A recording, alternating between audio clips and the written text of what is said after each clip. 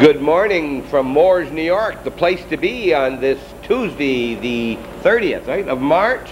What's going on here? Bob Venn, and we're at Dragoon's Farm Equipment and Cub Tractor Sales. That sound right? Cub Cadet, good Lord. And what is this man's name? My name is Gary Dragoon. Gary Dragoon, and it says Cub Cadet. Does that mean you have something to do with the Cubs, or did you buy one? No, I take care of all the sales on the lawn and garden stuff. You are, yes. Other years we've waited till the afternoon, and it's hard to find you, so we're getting you real early this morning. Right. Well, what's new on this 40th anniversary of Dragoon's Farm Equipment?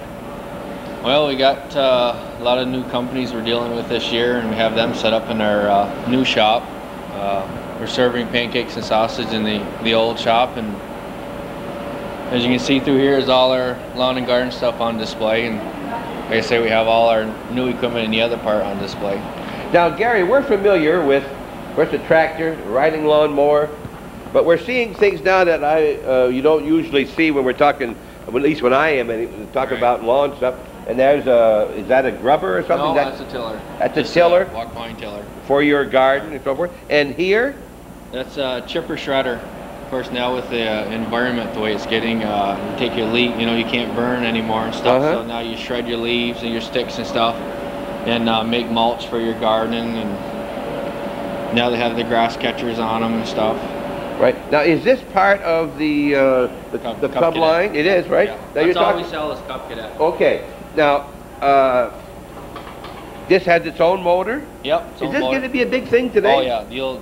That's like mulching mowers is getting big now, because like I say, you can't burn your grass and stuff now. So with this mulching, it puts all the fertilizer back into your lawn. So you can put sticks through here.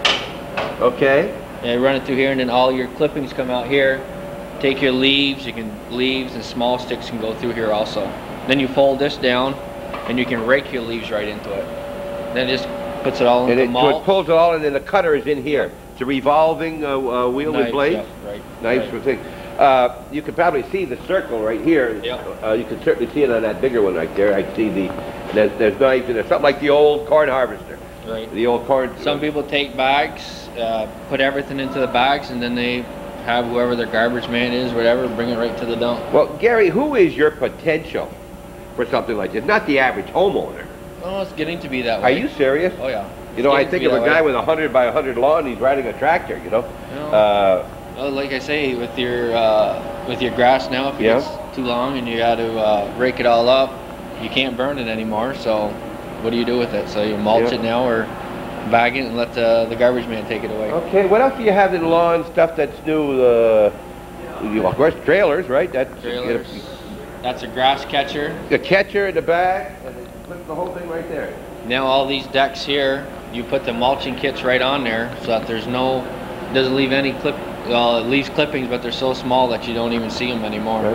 And I suppose you have the sweeper, the lawn sweepers, and things like that too. Now, Gary, we read in the paper where it says Dragoon's Farm Equipment and so, but Gary Dragoon won an award. Now, you said the top 100, and I was told, well, you're a long way from the 100. You were up in that list pretty well. We were number 70. 70, great. Out of 1,500 dealers in the United States. Very proud, very proud. You're responsible for that primarily. You're in charge of that, right? A lot of it, probably. Okay, that's great, Gary. Now, you took a trip, I heard. Caribbean cruise. So that was 7 days. Cub Cadet, all their top 100 dealers went out there. Everything was first class. Now, I heard that first prize, second prize rather, was a trip for you and your wife to the Caribbean. First prize was a trip to the Caribbean by yourself. Now, is there any truth to that? No. Huh? Don't start trouble. So the whole family went? You and your wife went? Me and my wife went. You enjoyed it? Yeah. Okay, and your wife's first name? Luann. Yeah, Luann. Was a Tremblay, right? Now, right. It said in the paper that Dragoon's Farm Equipment was recognized. But when I read the paper, I did not recognize. That's the picture. Because is it true that when you travel, you do not travel with your... That's the identification I use when I That's travel. that's the identification tag here, huh? That way I can't be responsible. Glasses, you got rid of your mustache, the whole thing. And when I first saw this, Gary, I said, God, there's got to be another Gary Dragoon, because it's sitting right there. Yeah. Somebody made a mistake along the way. Who was it? Do you know who that is?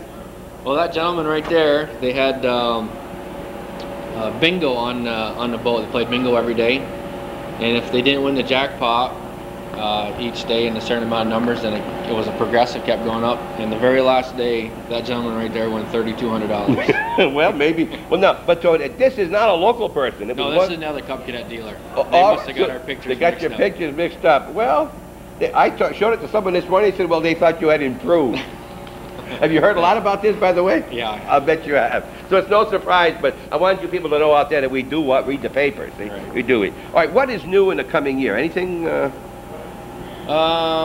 They're thinking about going into developing a new commercial mower, new walk-behind commercial mower, and also a commercial zero-turn radius mower.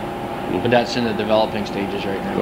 Okay. As you people who watch Hometown Cable on a regular basis know, this is not our first visit to Dragoon farming equipment. One of our big reasons for being here, of course, is the importance of farming in the northern tier and the continual changeover in farming. They've got their problems, and there's labor problems, there's money problems with milk, there's a lot of things. So we're here. One of our primary reasons here, of course, is to see the Dragoon family and to eat. Right? Yeah, your dad said at his one of the parties that we eat pretty well. Yes, and then of course also to talk about the farm problem and what's expected, and see some of the farmers who are here on this nice day. They'll still be here because they can't get in their fields, right? No. Sure can't get in their fields. That's why we went early. We used to go later in April, but a lot of guys were in the fields and they couldn't come to this, so we just started to go at the end of March, and hopefully we get everybody that way. Mm-hmm. Now, Gary, how many, is this operated as a separate business from the farm equipment as far as personnel? Yeah. Right. I have one mechanic. One mechanic and yourself? Right. So does he sell also, or you do most of the selling? No, I do all the selling. Okay, so if you want to talk to the boss, you're going to talk to him. Right. Don't come and ask for Dad. This is the guy right here. He'll be taking care of your needs, make sure that you're happy after you get it too, after the sale, right? Right. You get a lot of repeat sales? Oh yeah. Yeah. We've had customers for 30 years. Okay. Keep coming back. Repair. What kind of repair and parts do you carry? We carry all the regular maintenance, spark plugs, oil filters, oil. And belts, can one man take care of all the repair work here? Normally, no. And that's getting so big now that usually in the summertime we hire. You do have some other help. Yeah. Okay. Well, Gary, this is kept at this end. Is this so your parts are at this end? No, they're part of the parts department. Okay. Anything else you want to tell me while I'm here? Your grandmother's here again today? Grandmother here, my aunt. Aunts and uncles here again? Yeah. Rainy Rabideau? Rainy Rabideau. What about Rainy Rabideau's birthday today too. I'd like to say that. Okay, make sure we I think he's 79. 79. He said 69, but I think it's 70. 79 today. We're glad to know that. And is Jack's birthday today? Jack who? Your dad's birthday too? Were they twins? Yeah, they look a lot. They look a lot alike, they do, huh? Gary, what about the man from the newspaper? Is he here cooking again? Yeah, Steve Manor. He's been here for many, many years, huh? Yeah, Steve Manor. We got Donald Labarge helping us today. Don from the store? Don from the store. Okay. Mike Denault's here helping us. Of course, all our work staff, and then my mother and all her sisters. And yes. We got to thank all of them. Family too. Day. Yep. Thank you very much, Gary. Anything else we may get back to you during the day? Anything else you want to mention? Just thank you and Calvin for coming. Okay, and how's Robbie and your daughter? I forget your daughter's name. Rhonda. Rhonda, she's still she's not playing basketball anymore, huh? No, she's out of school now. She's out of school? Yep. What's she doing? She's working in Champlain. Good. And Robbie, what's he's starting to play any ball at all? He's still going to school, yeah. He's still, yeah? He has trouble talking. He was here last year. He was on our tractor force giving us the whole spiel. I don't think he has any trouble talking. Takes after his grandfather, Ron Trombley. Yeah, that's it. Okay. Talk to you later. Okay, thank you. Bye-bye. This is where it takes place right here. You can see that they line up in here to get their food, the big pancakes. Look at the size of those pancakes. And man cooking the sausage here. We'll find out who our meat man is. Look at him in here. This is not the first time. Those are all. Yeah, he's the meat man right here. And who am I talking with? Chris Boris. Chris Boris. Christmas is not new. Do you work here for Dragoon? Yep. Oh, all right. You're getting paid. You're one of the guys getting paid for this. Yeah, Part of your work week, huh? Yep. How long have you been at Dragoon? 5 years now. And what is your main job at Dragoon? I do the delivering. Your delivery out. Okay. Here's another guy coming for second. Go right ahead. We don't want to hold anybody up. It's got to be good. They're coming back for more. So. And they're walking away too. They're walking right away after here some more. Here you got. We're going to do this very shortly, but we figure before we do, we'll. Wow! Look at this. Hey, Cal, this is the time they're serving big right now.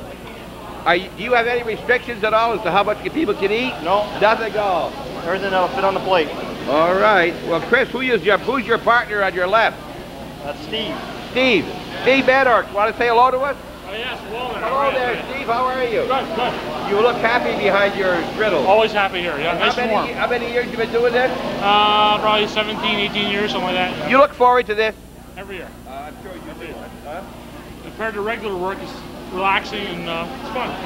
Of the people who come through here, what percentage don't you know, even though you don't know their names? Not very many people you don't know? Not too many, no. Not too many. You either saw them, you know them personally, or they were here last year? Friends of my parents or my grandparents or Jacks that I met, you know. You've always lived in this area, right? Okay. And if you were a Menard, where would you be from? Forest Forks, of course. Okay. Well, Steve. Of course. Jack's my twin brother. You didn't know that, did you? No, I did. Actually, we're triplets. Jack, myself, and the guy in the window here. Well, did you know that there's 2 birthdays today? Did you know that? No. Jack's and Rabidoo's. See, I forgot mine. Rabidoo's birthday today. Oh, yeah? Yes. Don't say you got it here, but you did, all right? Of course, Steve Bedork, you don't see his face often, but you get all his writing on the Press Republican. A good job, Steve. We wish we saw more of your articles. I gave them the word down there when I was at Expo. That I think you ought to divide this back to the different areas like they used to. There you go. Yeah, the regionalized paper, yeah. They told me it hadn't been that way since '84. Is that right? 84, 85, yeah, around there. Okay, well, if you want to, if you believe in that, you want to see more of Steve's articles and less about Ticonderoga in the section, write to the Plattsburgh Press and tell them about it. Okay? And well, the big raise will go to Steve. I hope so. All right. Good morning. Got a lot of smoke in front of us, and who am I talking with, or who's going to talk to me? Well, this is Mike Dennell. Hi, Mike. Mike, you haven't got much on your griddle. What's that mean? Just getting cleaned off. They're ready to cook some pancakes there. This is your pancake griddle here. You got three griddles. We have 3 of them going, yeah. 3 of them going for the pancakes, huh? Get some sausage ahead for today. After you get so much sausage there, get pancakes, you get like a big line. So Mike, how long have you been doing this? This is my 2nd year. Only your 2nd? Yeah, you're just breaking in. You talked to the old man down there. Oh, yeah. 17 years with Steve. I enjoy it. Yeah, you got is that guy on your right? He's his first year, isn't it? Yeah, that's Don. So you breaking him in? You're no longer on the bottom of the pole anymore. Trying. Easy, huh? We're trying to break him in. Yeah. Well, I thought he sold this merchandise before it gets into pancakes. What's the store clerk doing here serving pancakes? We butcher anything. We butcher pancakes. We butcher meat. You're butchering this stuff too, I hear. Yeah, right. Of course, who is this man? Don LaBarge. Don LaBarge, right across from, I shouldn't say the funeral home, but right there on the senior housing is what I want to say, right? Business is dead across the road. Yeah. How long have you been there at this store now? 2 years. 2 years. How's things going? Good. Thanks to you guys, you do a good job up in this part of the country. Well, thank you. What, did you say that again in case nobody heard you? Do I get a free advertisement? I gotta listen. Don't encourage him. You are on advertising now on Hometown Yes. Cable. You can read all about their specials and everything else they got going. Yep, they do a real good job up here with all the kids, all the sports you guys cover is great. Thank you very much. Is all your family back now? I got 2 boys that are still in Texas. They like that hot weather. They're playing golf down there right now. They sure are. He called me Sunday and said, we're swimming in the pool, Dad. Well, I said, just think about me. All right. And so this is your first year? Yeah. Are you enjoying it so far? It's too little early yet. Yeah, we just did this Sunday for the rescue squad over there. We got pretty good practice, so they said, well, we'll bring you over here and give you more practice. Well, you'll be here for all day? Yep, till 5, 6 o'clock this evening. 7? 7 o'clock. 7 o'clock. Oh, you didn't know that, huh? 9 hours. See, they told me it was only for 2 hours, and then it went to 4 hours, and then it's to 10 hours, you know? Okay, well, the smoke, they try to get it up the chimney here, right? We just invented this. Okay. Thanks, Don. Thanks, Mike. Yeah, you're welcome. Okay, this is where it's happening in the back room. This is where they're mixing all the pancake mix. It goes in the back here. They got all the packages of the pancake mix along with the milk and the other ingredients. And of course, sitting right here, this is where you come in and you get your important things like your plate and your utensils. Without that, you couldn't eat, could you? No, not very well. Not very well at all. Okay, who am I talking with? Jack's aunt. Jack's aunt. Well, she's got to have a name. Evelyn Ray. All right. And you've been doing this for a number of years, helping out every year? It's a chance for the family to get together. Right. Okay, so did you get here early this morning? Not very early. Not very early, no. So you be here most of the day? Yeah. Can you last out this whole day? It's a long day. Oh yeah, okay. Get a chance to see the old friends here that come in? I don't mean by age, I mean but people you've seen for years. That's right. Okay. You get a chance to sit down at all during the day? I hope so. It's tough standing up here. All right, and these are some of the tables here. This is generally what? A repair over this side? What do they do with this building usually, this end? Do you know? Yeah, this is repair. Repair usually. They cleaned it all up and been spending the time. The doors are open, look. And it's the 30th of March.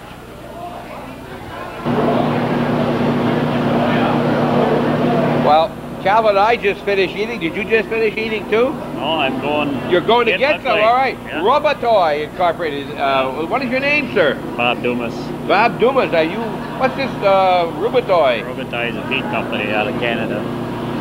Are you a farmer? Yeah, I'm a dairy farmer. Where? In Morris, sure. Okay. Now, Calvin mentioned Farm Bureau. Are you in the Farm Bureau? I'm a Farm Bureau member, yes. Okay, so this is not your first time at Dragoon's anniversaries? Oh no, I've been coming to it for a long time. You look forward to this? Really enjoy Way it. of getting some of your money back from Jack? A little bit. Hard to get the best of Jack, you know. Well, I'll tell you, this is a great thing. It's a happening in Moores every year. Sure We just saw Harold Joubert. We saw him here last year, and now he's here again. I've seen him over the years, you know. And, we've been here for several times. Right. Where is your farm, Mr. Dumas? Just 2 miles north of Morris on North Star Road. On the North Star Road. Yeah. All right. I'm not familiar. I don't know if I know where your farm is. I worked with Dr. Dwight many years ago. We used to travel. He's been up to my farm. He has, okay. So what's the story on farming now compared to last year? Well, I think the price is going to be a little less. I think everybody will have to be a little bit careful. Hopefully we're trying to get a compact started in New York State. But a what? A compact, dairy compact. What does that mean? Well, it's a long story, but it would try to unify the farmers and hopefully get a little better price for milk. Not going to go on strike or anything like that? Oh, no. Got nothing to do with that. Just to organize some way, right? Right. Now, how many cows, how big is your farm? We milk 60 cows. Okay, you said we. That means there's more people. I have 2 boys with me and hired man.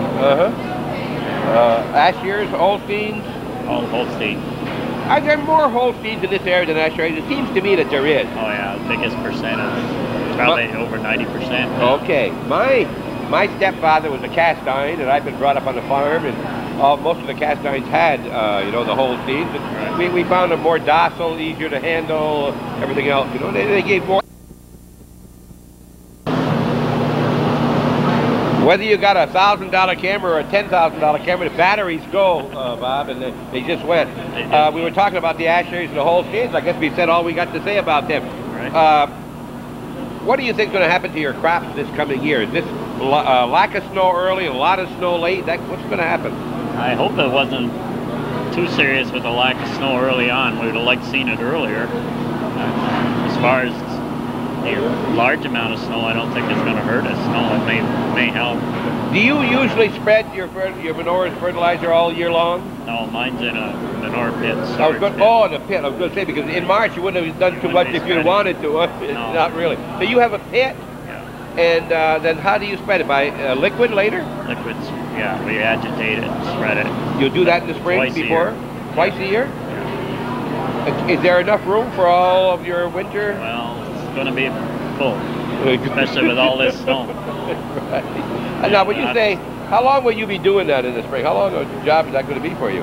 Well, it'll take better part of a week probably. Well, that's all? 2 or 3 days, real long days, you could probably do it. Is that one of your more desirable jobs? Oh yeah. Well, you know that's just going to bring the crops real good, right? Correct? Right. It's depending how far you have to draw it, you know. Okay. All right. Anything else that you want to tell me about the condition of farming in our area this year over last or 2 years ago? No, I just like to see the farmers get united a little better. I don't know what the answer is for that. Is there any other industry that you know that is getting less now for their products than they were 15 years ago?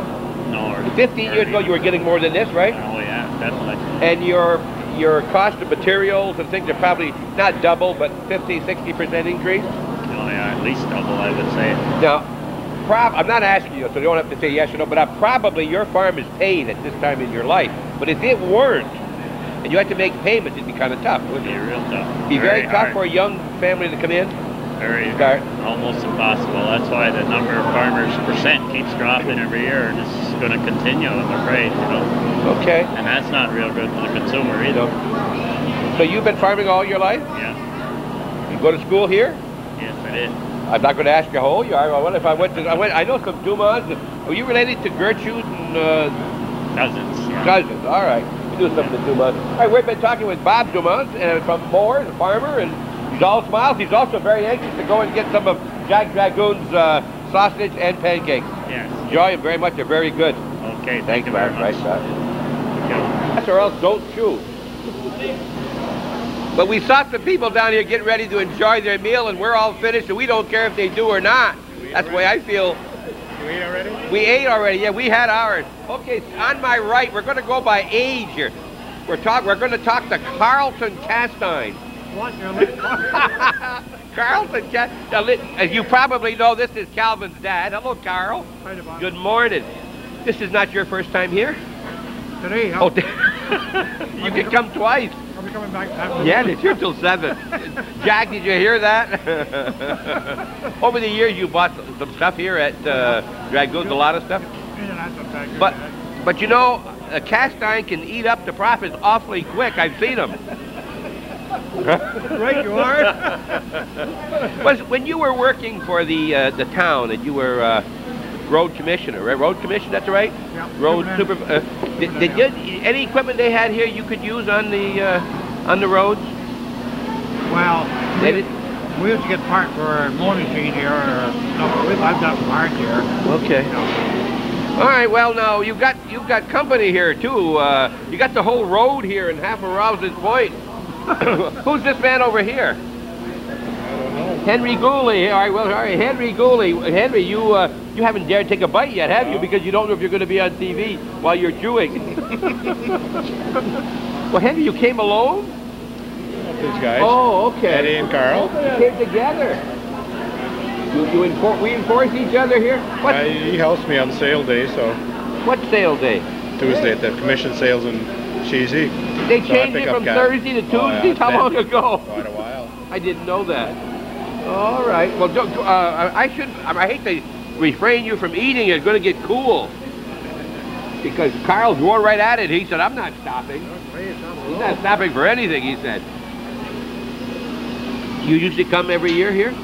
It's an outing, right? An outing? You see a lot of people? A good friend of mine, Jack Bowles, and my team on Friday night sponsor us. So Oh, I've pretty seen a close. lot of trophies up there. Is that all your winnings over the years? quite a few, Jack. My God, there's a lot of Jack's trophies been a out good there. bowler. I wish I were back in business again. You could get a life business right here. All right. And what's happening over here? Our third person is who? This is Eddie. Eddie Mayo. Supervisor's brother, you ought to know. The supervisor's brother. Well, oh, our supervisor. Yes, of course. All right. What do you think our supervisor's doing for a job? Doing a good job in Champlain? Ask the public. He's working very hard. He's trying to, I A guess. lot of hours. He spends a lot of hours, doesn't he? You're doing all right. He's doing very well. He's Yes, doing doing all right. very, very well. Okay.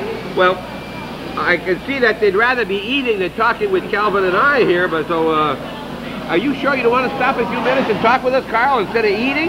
No, I'll keep doing both. They might run out over there. You know when it's free, you come and bother us when it's free. Well, yeah, Jack is paying me to try to keep you down. If you eat slow, you don't eat as much, he said. You don't go back for seconds. It's been proven. He did? Yeah. Huh, I didn't know that. Well, you know, we just saw Harold Joubert down here. He's recovering from, you know, after he left here, he had that stroke last year. After he left here, looking very, very good, and it's good to see him again. And look at all the faces we see here, a lot of familiar faces. All right, what do you want to tell me that you think I have to know? I don't know. I think I know everything you know. All right. Well, enjoy your pancakes and your sausage, and don't eat too much of that sausage. That's fattening for you. Is it? Bad for your heart. I'm going to hate laughing, and I want to get fat. You don't want to get fat? I do. You do? Oh, yeah. Well, I wanted to, and I did. I succeeded.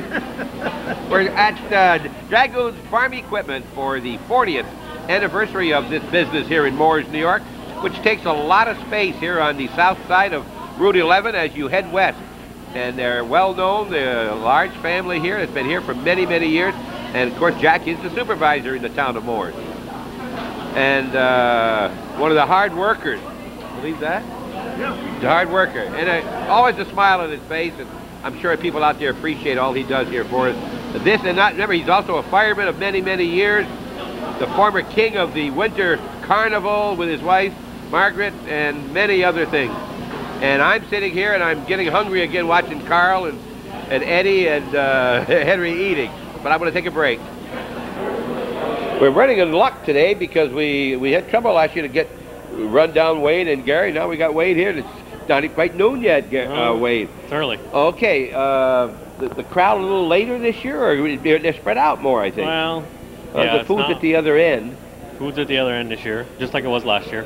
We got the exhibit down No, we here. last year in the middle, didn't we?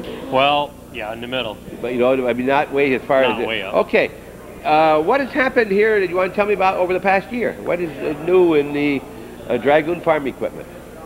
Well, we got a few new lines of equipment out, and been cleaning the last full week. I guess we've been doing a lot of cleaning. Okay, you mentioned. All right, let's talk a little bit about that while we're. But this is your third open house here in this building. Open house so it's only been here 2 years of those 3. 2 full years of use. 2 full years. Now you said you washed down all this aluminum that's all around the building, white. Yeah. Cleaned it all up, sidewalls, the doors. And I asked you what kind of a pressure hose you used for that. Yep. And you said? This one right here. That one right there. All by hand. You up there on ladders. And look at the size of that ceiling. And then the walls too, right? The walls, doors. Now, what would make it dirty? How can it get dirty? Well, mostly diesel smoke. I'm starting the tractors and running them in here. The smoke's got to go someplace, huh? Many fly specks? You found many like we do on a farm? No. Not that you didn't. There's nothing here for them to eat.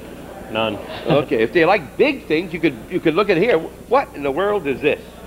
It's a rear tractor tire. This is a new line of tire starting to sell. The name of it is Galaxy.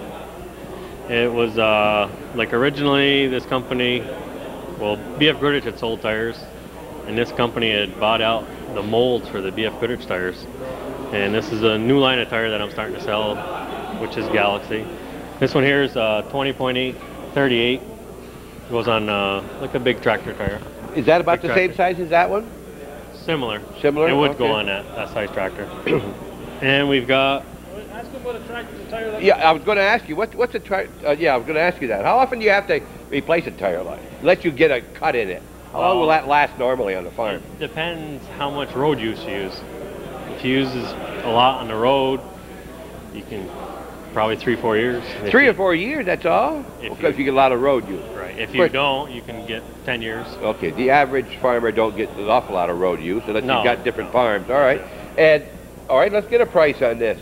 This one here is around $599. Now, obviously, with that size tube, you got to put tubes in this tire. Yeah. All right. And you get what's a tube run for that? Around $60. $60 for the tube. Now, when you buy one, do you have to buy 2 if you're warned? Because it. Well, if the other side's wore pretty bad, they recommend putting a pair on. What do you do with the one you're taking off? Can you do anything with it except make a planter in the front of the yard? Well, they make good planters. Some farmers use them as feeders. We cut them in half and use them as feeders. What do you mean by that? What do you mean by that? They just cut the half there and then fill it up. You put it food outside for the. Yeah. All right, all right. Now for this, of course, you go to. This is for a wagon. No, this here is for a uniloader. Like, well, we got the uniloaders over on the other side. Uniloaders are skid steers. This is a 10 by 16.5. That's the this is front a wagon. tire. This is wagon. A wagon. All right. Right here. This is a tire they've just recently come out with. This one's a 10-ply tire, and this one here is called the tri-rib. The what? Tri-rib. It's 3 ribs for the front of a tractor. Now, does that help you keep it straight easier? Well, helps Is you steer. Helps you steer a little bit. Yeah. All right, here, some of the other tires. These are just a lot of different. Do you carry a lot of tires on hand? How many tires like this would you have on hand at a normal? These here probably 15. You keep that many? Well, that's not really a lot, but well, it's hard to obviously keep. You have it in the building in the back. You keep we these. got a building. Okay, you don't keep them in It's here. hard to keep all sizes because all tractors have all different sizes. And over the top, you can see the batteries. Again, look at the assortment of batteries for the sizes. I mean, you know, there's nothing comes constant, right? No. You can't. There's no easy. Everything is different. All right. Then we got some power washers behind Calvin. Now, why wouldn't you have used that on your wall here? We tried it, but the way the diesel grime was on there, it like smeared it. It wouldn't pull it all the way off. So, are you telling me maybe this isn't as good for oil when it's greasy? If you have plus we didn't want to get too much water and. Oh, of course. Around all the area, so we couldn't. You'd have a pool. What would you use this for on a farm? This on the farm is to keep the equipment clean. Okay, you wouldn't use it for interior buildings or anything like that? Well, you can spray your vinyl. Vinyl. You can use it on the outside. That's 1,000 pounds pressure. 1,000 pounds of pressure. You use it on equipment, tractors. You use it on your vehicles. You got different models. They got different.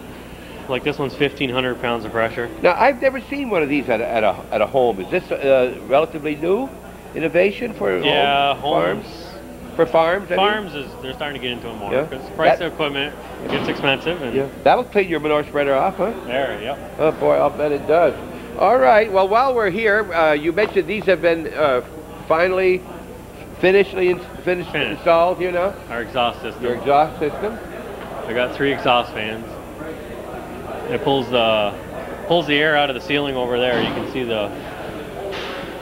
over in the center where the square boxes are. Oh yes. That's where it pulls the fresh air in. Yeah, and then they go out through here. You got to remember that even all the inventory you have for tires, that's not the end of it. You also have to have the racks, and you have a few dollars invested in just racks like that, right? Just the racks. I mean, that's a heavy gauge steel to hold those things, yeah. Racks outside. Because if you don't go up, you need a lot more room down below. Correct. All right. We'll talk with the Case International man, maybe. Yep.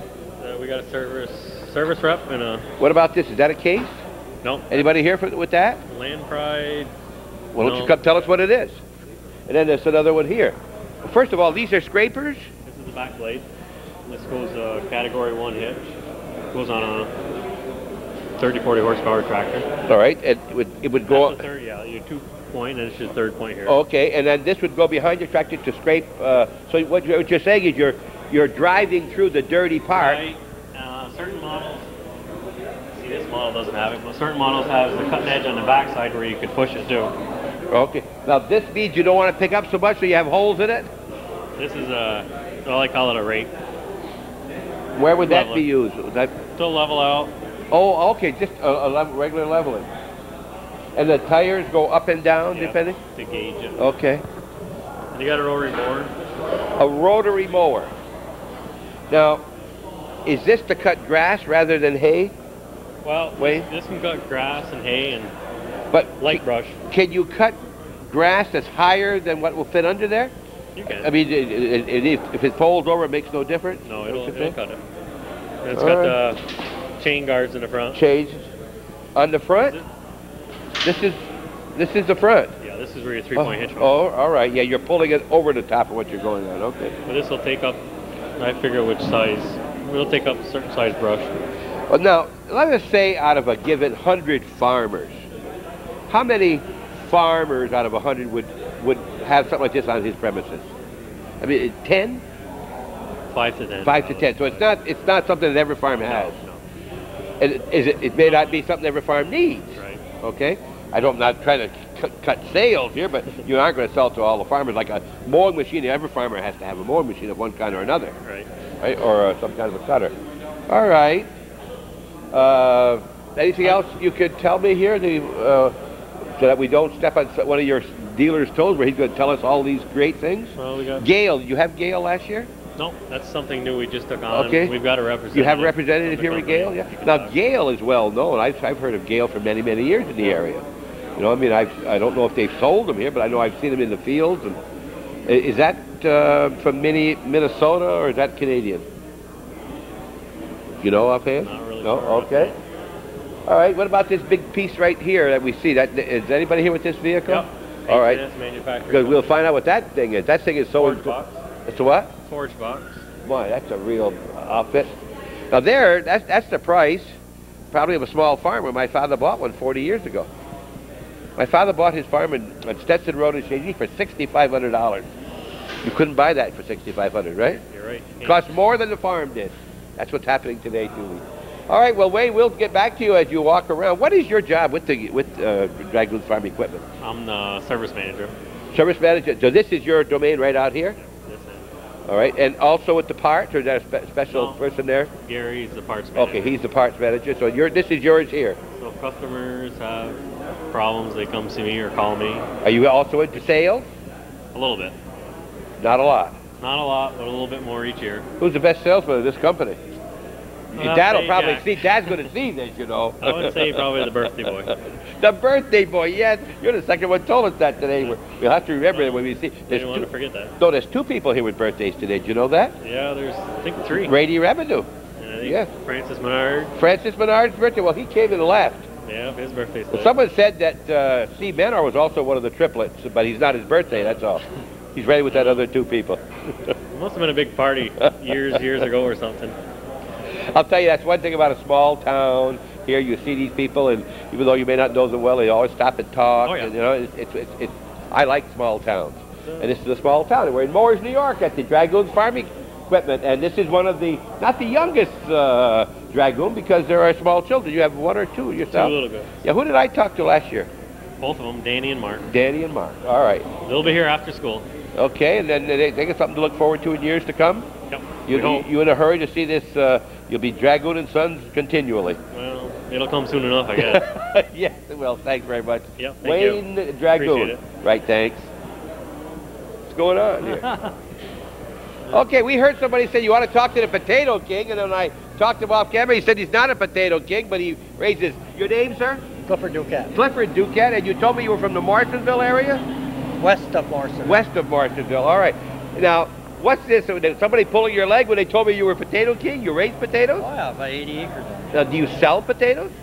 Who do you sell your potatoes to? Wholesaler. All to one? Well, mostly one of them.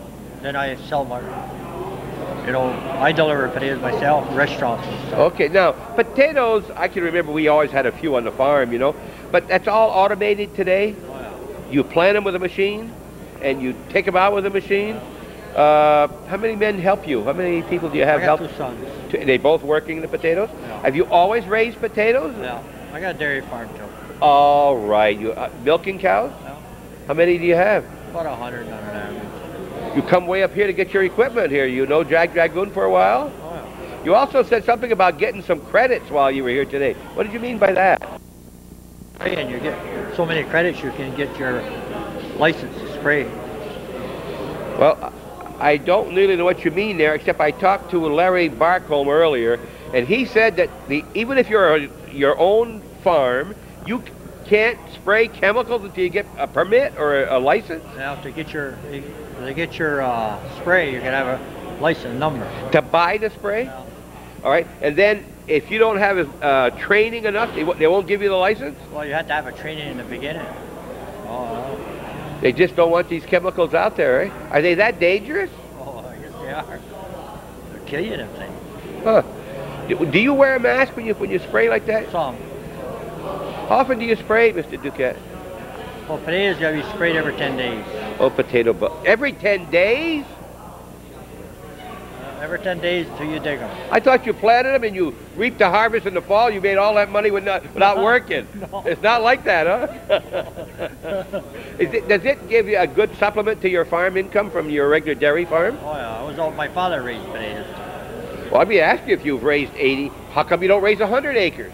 Well, with the dairy, it's enough. It's enough, all right. Could you sell more if you raised more? Oh yeah. Now, my understanding is that potato area here is Churubusco, western Ellenberg and so forth. Why would that be? Is it certain kind of land better for potatoes than others? Well, actually, where I am, it was good potato ground years ago, but they all quit. But there's money in potatoes? Cernak potatoes, they used to call them. That's where I am, in the town of Cernak. Okay. Up in Cernak Lake, they raise potatoes. Well, you know, you've been in the Saranac most of your life? Oh yeah. My uncle was Victor Venn. Did you know Victor? Yeah. His name was not really Victor, you know. His name was Jedian. Jedian Victor Venn. My father was Derek Venn. Used to be a horse dealer many years ago, before your time. But I'm from the Saranac area as far as my family is concerned. You know those Venns then? You're yeah, related. I'm one of the. Oh, yes, I am. Well, I just live about a mile down. From Junior? Yeah. And Addison area? That right in that area? Okay, well, thank you for talking to us. That wasn't hard, was it? No. Huh? You enjoyed it. Nice meeting you, Duquette. Yeah. You know, when Jack talks to us and when we talk to him about coming here, one of the big things about this particular day is that it's not only the Dragoon family here that's talking about their equipment, but the representatives from the companies themselves, and we have one right here. And your name? Carl Dilcher. Okay, Carl, you are with a company called? Egg Bag Corporation out of Astoria, Oregon. And my hometown, I live outside of Buffalo, New York. And I cover the New York and New England area for Egg Bag Company. Okay, how long have you been with them? I just started with them less than 6 months ago. How do you get a job like that? Well, I started out working for a distributor for 8 years, and they called me one day and asked me if I was interested in the job. And a distributor of ag? No, of another line of equipment. Another line of equipment. All right. What is ag bag? Do they have different? No, that's our main line, is the baggers and the big plastic bags you see with the silage. Okay, see, where I was raised on a farm, but it was a different kind of farm than it is today. So you're talking about the big plastic that goes around the roll, the bale roll? Either round bales, we have a round bale machine, and we also have this machine which will pack your silage, either corn silage, hay silage, or high moisture corn, into a big tube and store it that way, airtight. Keeps it 100%. So these worms I see on top of the ground, all white, that's the corn that's in there? Corn or hay or hay? grass but mostly cut up or ground up? All cut up and ground up. How do you get it from there to the farm? Take it out with a payloader. Most guys use a payloader, whether it be a skid steer or a regular payloader on the front of a tractor, and then put it into a mixer wagon and feed it to your cows. So you tear the bag, so to speak? Cut the bag back however far you're going to feed. If you're going to feed out 2 feet, you cut back 2 feet. You scoop in, take it out, put it into your mixer, and feed it. One of the big things about this whole product is to make sure they cut the bag so they can sell another bag next year. Right. Exactly? Exactly right. All right. Carl, obviously you lay the bag and you bring the product to the bag along wherever you're gonna park it for the winter. Right. And then how is it shoved into the bag? It's compacted in with a set of fingers on the inside. Can we see any of this sure. at all? Can you grab it? Oh, wait. Okay. Okay, the bag you put on the outside of the tunnel. And it's that big around? It's this big around. This is the smallest unit. This is an 8-foot diameter. We make them all the way up to 12 foot. And how long can they be? Up to 250 feet. Unbelievable. Okay. The biggest unit will hold up to 500 ton of feed in a bag. The smallest unit's 100 foot long, or you can cut it down any dimension you want. You put the plastic bag on here, slides completely around, tucks under the lip here. Uh-huh. And then you tie it off on the backside, and that rotor with the teeth will pack the feed into the bag. And we have a brake setting that holds the pressure so that you pack the feed all at one time. You pack it and seal it all at one time. And as the machine, the brake gets up to this brake pressure, the machine will move forward and the bag stays in one position. So the bag sits here and then the machine goes that direction. So my problem here is that this bag is, let's say, 100 feet long. Right. And when you're filling it, you're filling in the closed end. Right. And so it's all piled up here? Right, you're compacting. Oh, so it's all, then it keeps on coming off. The tractor sits to the Got front you. in neutral, All right. and then the pressure against the bag pushes this unit forward. Okay, now the item that you're going to pack in here is brought to this machine, on an unloading wagon. Okay, and you can show us over here. Like an unloading wagon over there. Okay. And it's taken, and the wagon would come up to the side of the machine. This unit here will slide down, and then your forge is put into here, up through. And this is a conveyor belt that will bring it up over. Picks it up, drops it into the hopper, and the hopper then takes it into the compaction teeth, and the compaction rotor presses it into the bag. How old is this process? This process, Ag Bag is in their 15th year this year of making baggers, so it's been in the market for 15 years now.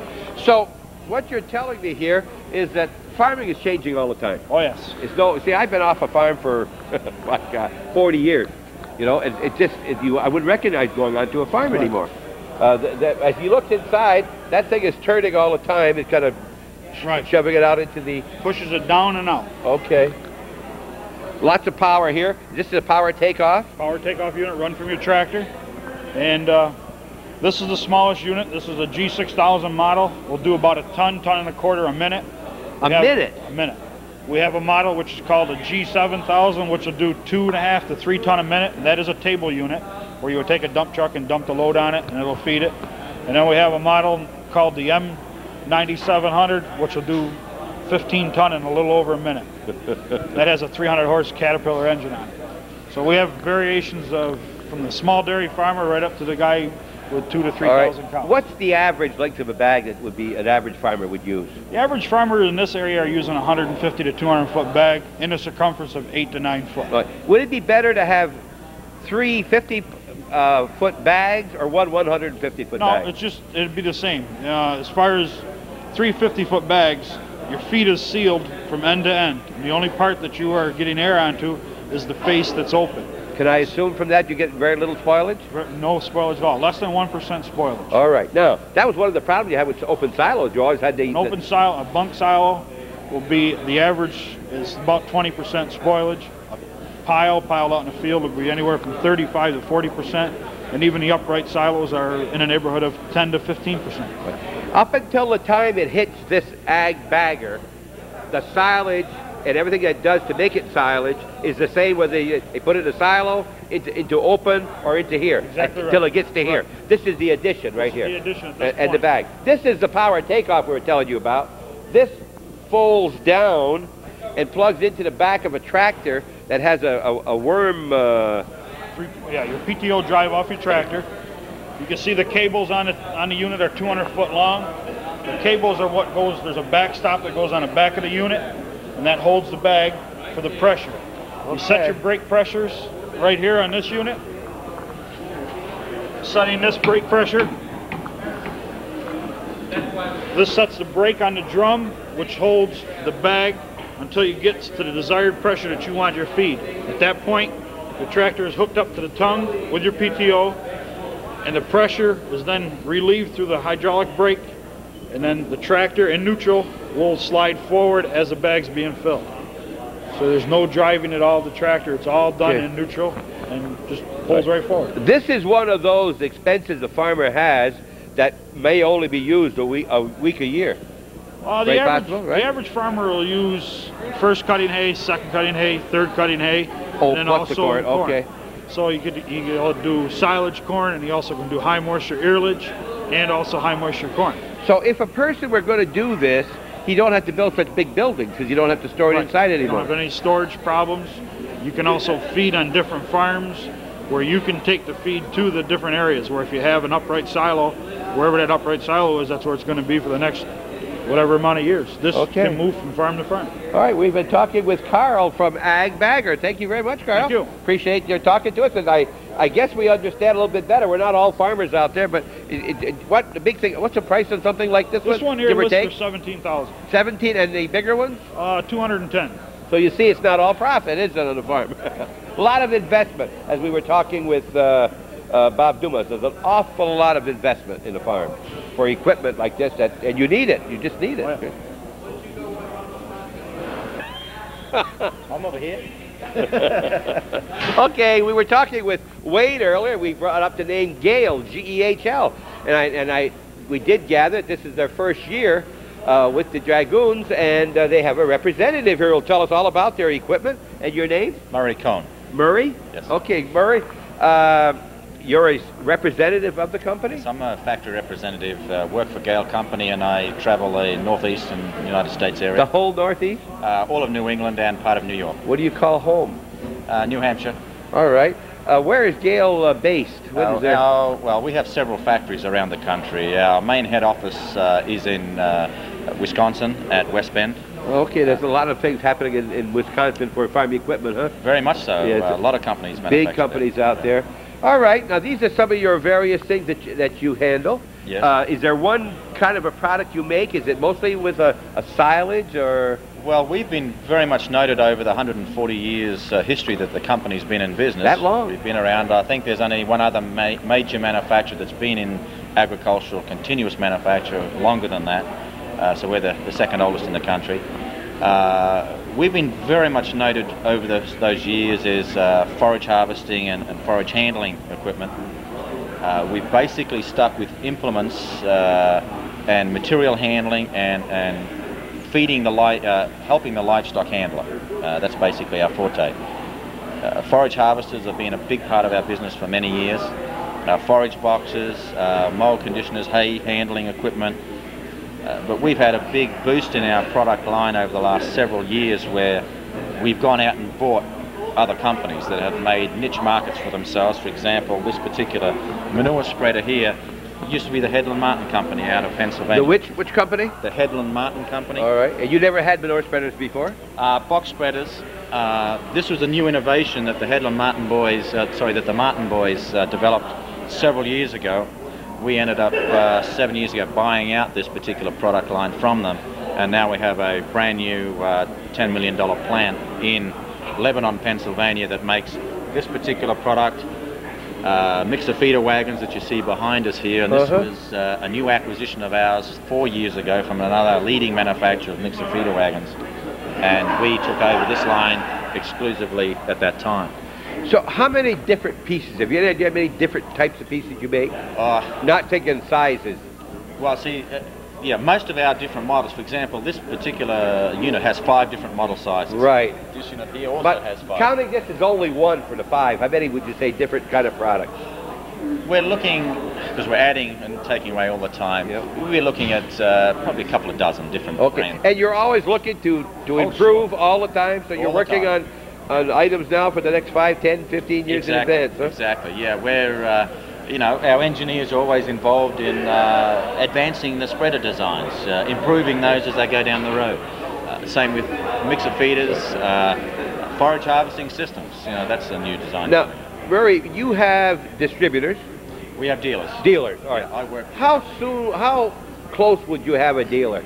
Would you sell another dealer in Rouse's Point, or no? See, 30 miles from here? We normally look at, when we set up dealers, we normally look at a geographical area, like a county area, market penetration, what the competitors are doing in that area for volume business.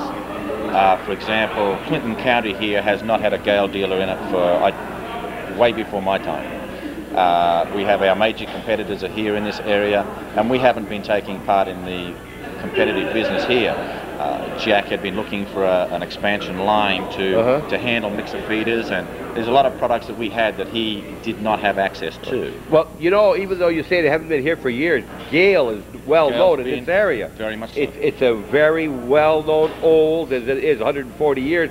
I didn't know it was that old, but I was raised on a farm, and I don't know if my father had any Gale, but I know the relatives had Gale equipment. I don't know whether they bought them in this area or where, but Gale is not unfamiliar to me. Very much so. We have got a very good dealer network in Vermont, but the lake tends to be a natural barrier where people don't come across. It used to be 50 cents to cross the bridge. We didn't cross as much, not because we couldn't afford it, it just seemed like a barrier. It is. It's just like a mountain range. We have dealers in Vermont that may be only 40, 50 miles apart, but you have the mountain range like Jay Peak there, and he's going across the mountain to do business. So, did you tell me how long you've been with Gale? 7 years. 7 years, all right. So you're traveling a lot like this, and yes, I'm on the road. Are there many shows like this where you... At this time of year, you get quite a number. We've got 1 or 2 more to do, but most of the dealers do open houses that we attend. Okay, we know a little bit about Gale now, about the company, 140 years old. and we know about these two pieces we see here, and we know a little bit about Murray. Thank you very much, Murray. Thank you. It's always nice to talk with someone with two initials. H&S, it says right there. So Super 7 plus 4. And your name? Ron Galbraith. Ron, are you with H&S? Yes, I work for H&S Manufacturing. So what is your job? I'm the territory rep. I cover the East Coast for H&S Manufacturing. So you're here to help Jack today with this and to explain your product? Correct. Good. I hope you'll explain to some of these people out here who are, what am I looking at, this huge item? This is a forage box. They load this with a chopper, and they take the corn or the haylage from the field to the silo or to a bunk. Okay, let's get back here. When you say forage, you mean anything that's been cut up? Corn, hay. Okay, so the tractor would be pulling this. Correct. The clevis goes down through here, and it's pulling. And you got a forage harvester, and then tractor's in front of the forage harvester. Oh gosh. So you're chopping into the forage harvester and loading your forage box. That's a long way from the front to the back, isn't it? Yes, it is. Okay, so you're going along the corn, and that's going to be sticking out somewhere so you don't run over it. Right. And you're cutting the corn, how many rows at a time? Oh, depending on the size of the Two, chopper. three? Four rows. Four? Four. Okay, and you chop it and it goes through here. Fills it up here. All right, do those things that turn have anything to do with when you load it? No. No, sir. All right. So you fill it right up to the top? Correct. I mean, how much? Clear up to the top. How much will it hold? Up to 10 ton. This box here will handle 12 ton. So it's completely enclosed. Right. All right. Then when you get it filled, what do you do? Then you're going to take it to your silo. Oh, wait a minute. You got to unhook it. Hook it onto a tractor. Another tractor. So usually there's another box, but you only had one box. No, you usually have 2 to 4 boxes. Okay, so another tractor would grab it and bring it into the silo or into a bunk. But silo or into one of those baggers. Or into a bagger. Okay. Correct. Then what happens? Then this is going to be hooked up to the tractor. Right here, power take off. Right. All right. And then this is going to unload into the silo. Okay, so and this will make this turn. Right. And it also will come from the back. The beaters will be turning. And okay, so it goes into a blower, it will blow it up, or a bagger, or into a pit. Okay. And that's it? That's it. All Crop right. carrier, I guess, basically what you can call it. What's the difference in this one than one 15 years ago? 15 years ago, they're a lot bigger in size. Most of them back years ago were 6 ton. Most of them didn't have the roofs on. If you look at the old ones that are in the field, excuse me here, roofs on them to keep the leaves like when you're cutting haylage. Today they're built for 3 and 4 years ago, or 4 years production. Now you've got a guarantee on them for 10 years. They're built a lot sturdier for the load that they're carrying. From 6 ton, now you're carrying up to 12 ton, 14 ton, depending on the size of the box. Do you make different sizes? Yes, we make 14, 16, 18, which this is, and a 20-footer. Wow. Wow. Have you any idea of silos that are filled, haylage or forage that's made, how many put it in this kind of a unit, yours or somebody else's, in contrast to the old chopper, blower type thing? Do they still do it that way? Yes, it's basically still done with a chopper, blower, though. But I mean, no, where you bring the corn to a location, you chop it at the silo. Is that done anymore? The chopper is it's being chopped as it's... Oh, yeah, but that's the way it used to be done. The chopper was at the silo. Okay, no, the chopper's in the field. Okay, so most people have some kind of a rig like this now. Right. All right. All right, so what do we, here I take it it's a manure spreader. This is a manure spreader that'll spread both liquid and solids. In other words, pen pack, calf pen manure. It'll also take liquid out of a tank. It'll do both types of manure. Okay, Calvin's looking in now. You got twin worms in here? Twin augers. Okay. On the bottom, and it takes it back, and then that beater in the back will take and shred the manure before it goes out the back end of the spreader. Well, now, it's enclosed in the back. Does that open up? That'll open up. It'll be 30 inches high and 42 inches wide. So you can fill it right to the very back? Oh, yeah, you fill it, and it'll be 2-3 feet above on. Is that right? Liquid, of course, will just be as high as the sides. Don't you feel bad when they dirty this thing? Is it terrible after it looks so nice right now? That's what it's made for. Now, tell us, what's the big deal about everybody wants red or orange red? In the farm equipment business, it just seems like red's the standard color. Yeah. If you had a different color, wouldn't that make it stick right out when you go by? And you don't want that, maybe. H&S has been in business for 26 years, or 25 years, I'm sorry. And we've been red since day one. Matter of fact, this is H&S's 25th anniversary. And we've been in New York State 13 years, and we have a manufacturing facility in Ripley, New York. So we in are Ripley? All right. So most of these boxes, a lot of our equipment is manufactured here in New York State. Now, I noticed it says the H&S is in Marshfield, Wisconsin. Correct. That's our main plant. What brought about Wisconsin the center of most farm equipment?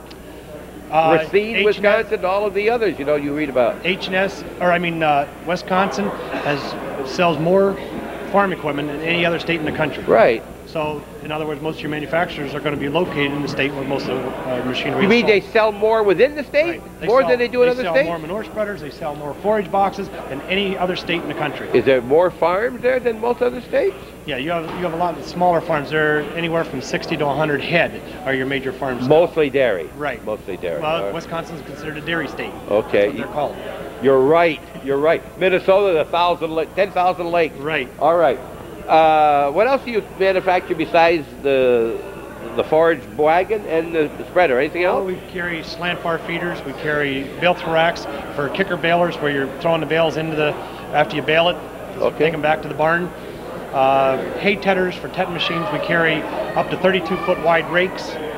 So does Jack carry all that here? Yes. All right. How long have you been with Jack? I've been with Jack about 8 years. Okay. Anything else I should know about you or the company? Just the finest line of farm equipment around. Would you repeat that, please? Just the finest. Well, go ahead. I'm giving you another chance. It's the finest line of farm equipment around. I didn't know if you knew what you said. I want to make sure if you wanted to repeat it or not. Thank you very much for talking with us. It's nice that these smiling representatives. Would your wife say you're always like this? You always smile like this? Oh, yeah. Our wives don't say that when we're not with them. Thank you very much.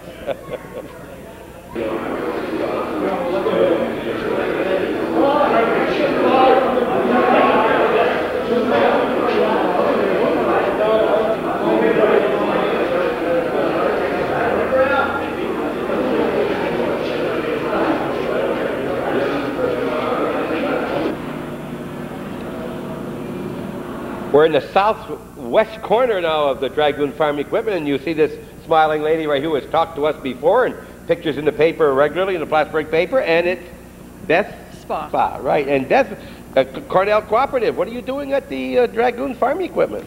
We wanted to have a cultivation workshop for our farmers this spring, and when we started talking about dates, we realized it coincided very nicely with Dragoon's open house, and also we wanted to have it at a farm equipment dealer's, so there'd be a lot of equipment around and have more space.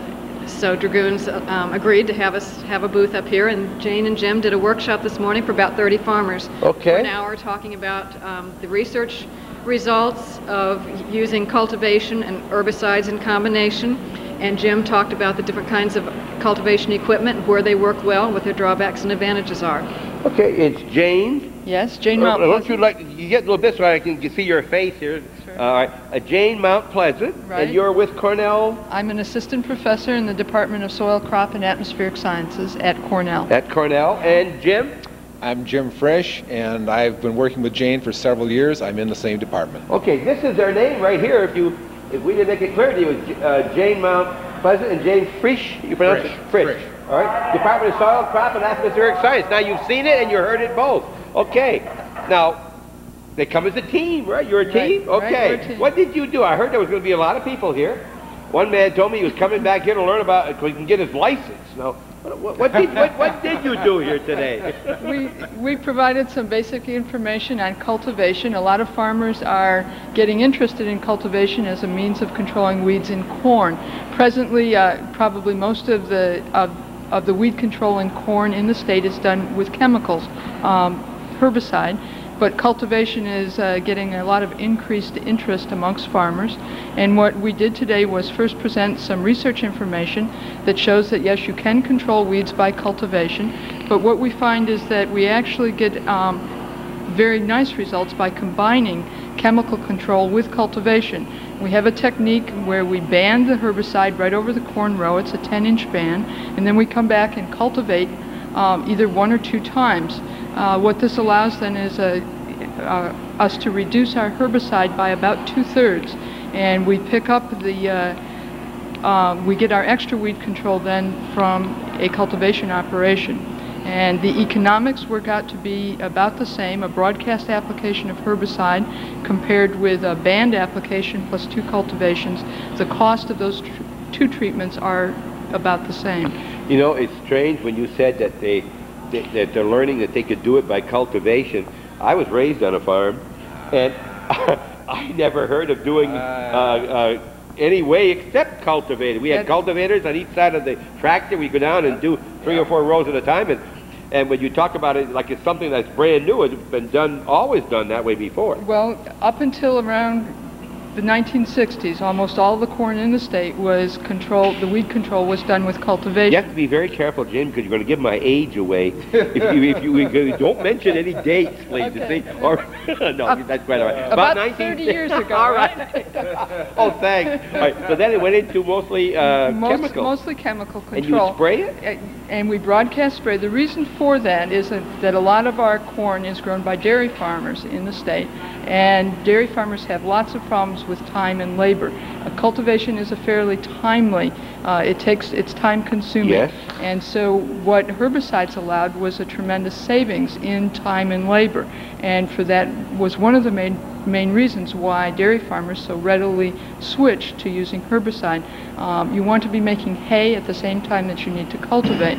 And so when farmers realized that they could control weeds by a single pass early in the season, it was a tremendous savings. Well, now we're recognizing that although it was a tremendous savings in time and labor, there are some downsides to controlling weeds with herbicides.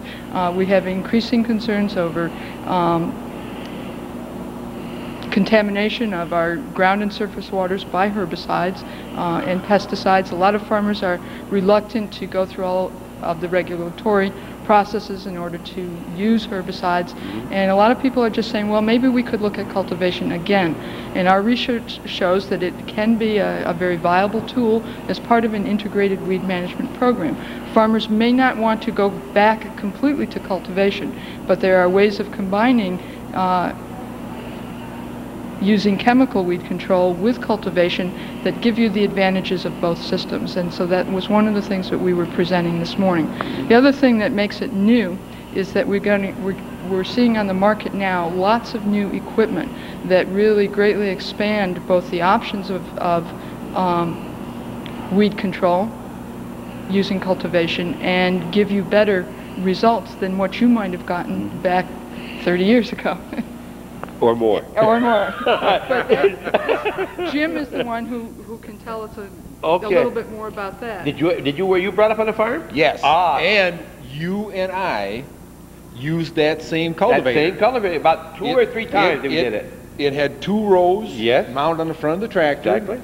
And in the early cultivation, when the corn was spiking out, you putted along at 1 mile an hour. Right. It took forever to do 40 acres. Yeah. Okay?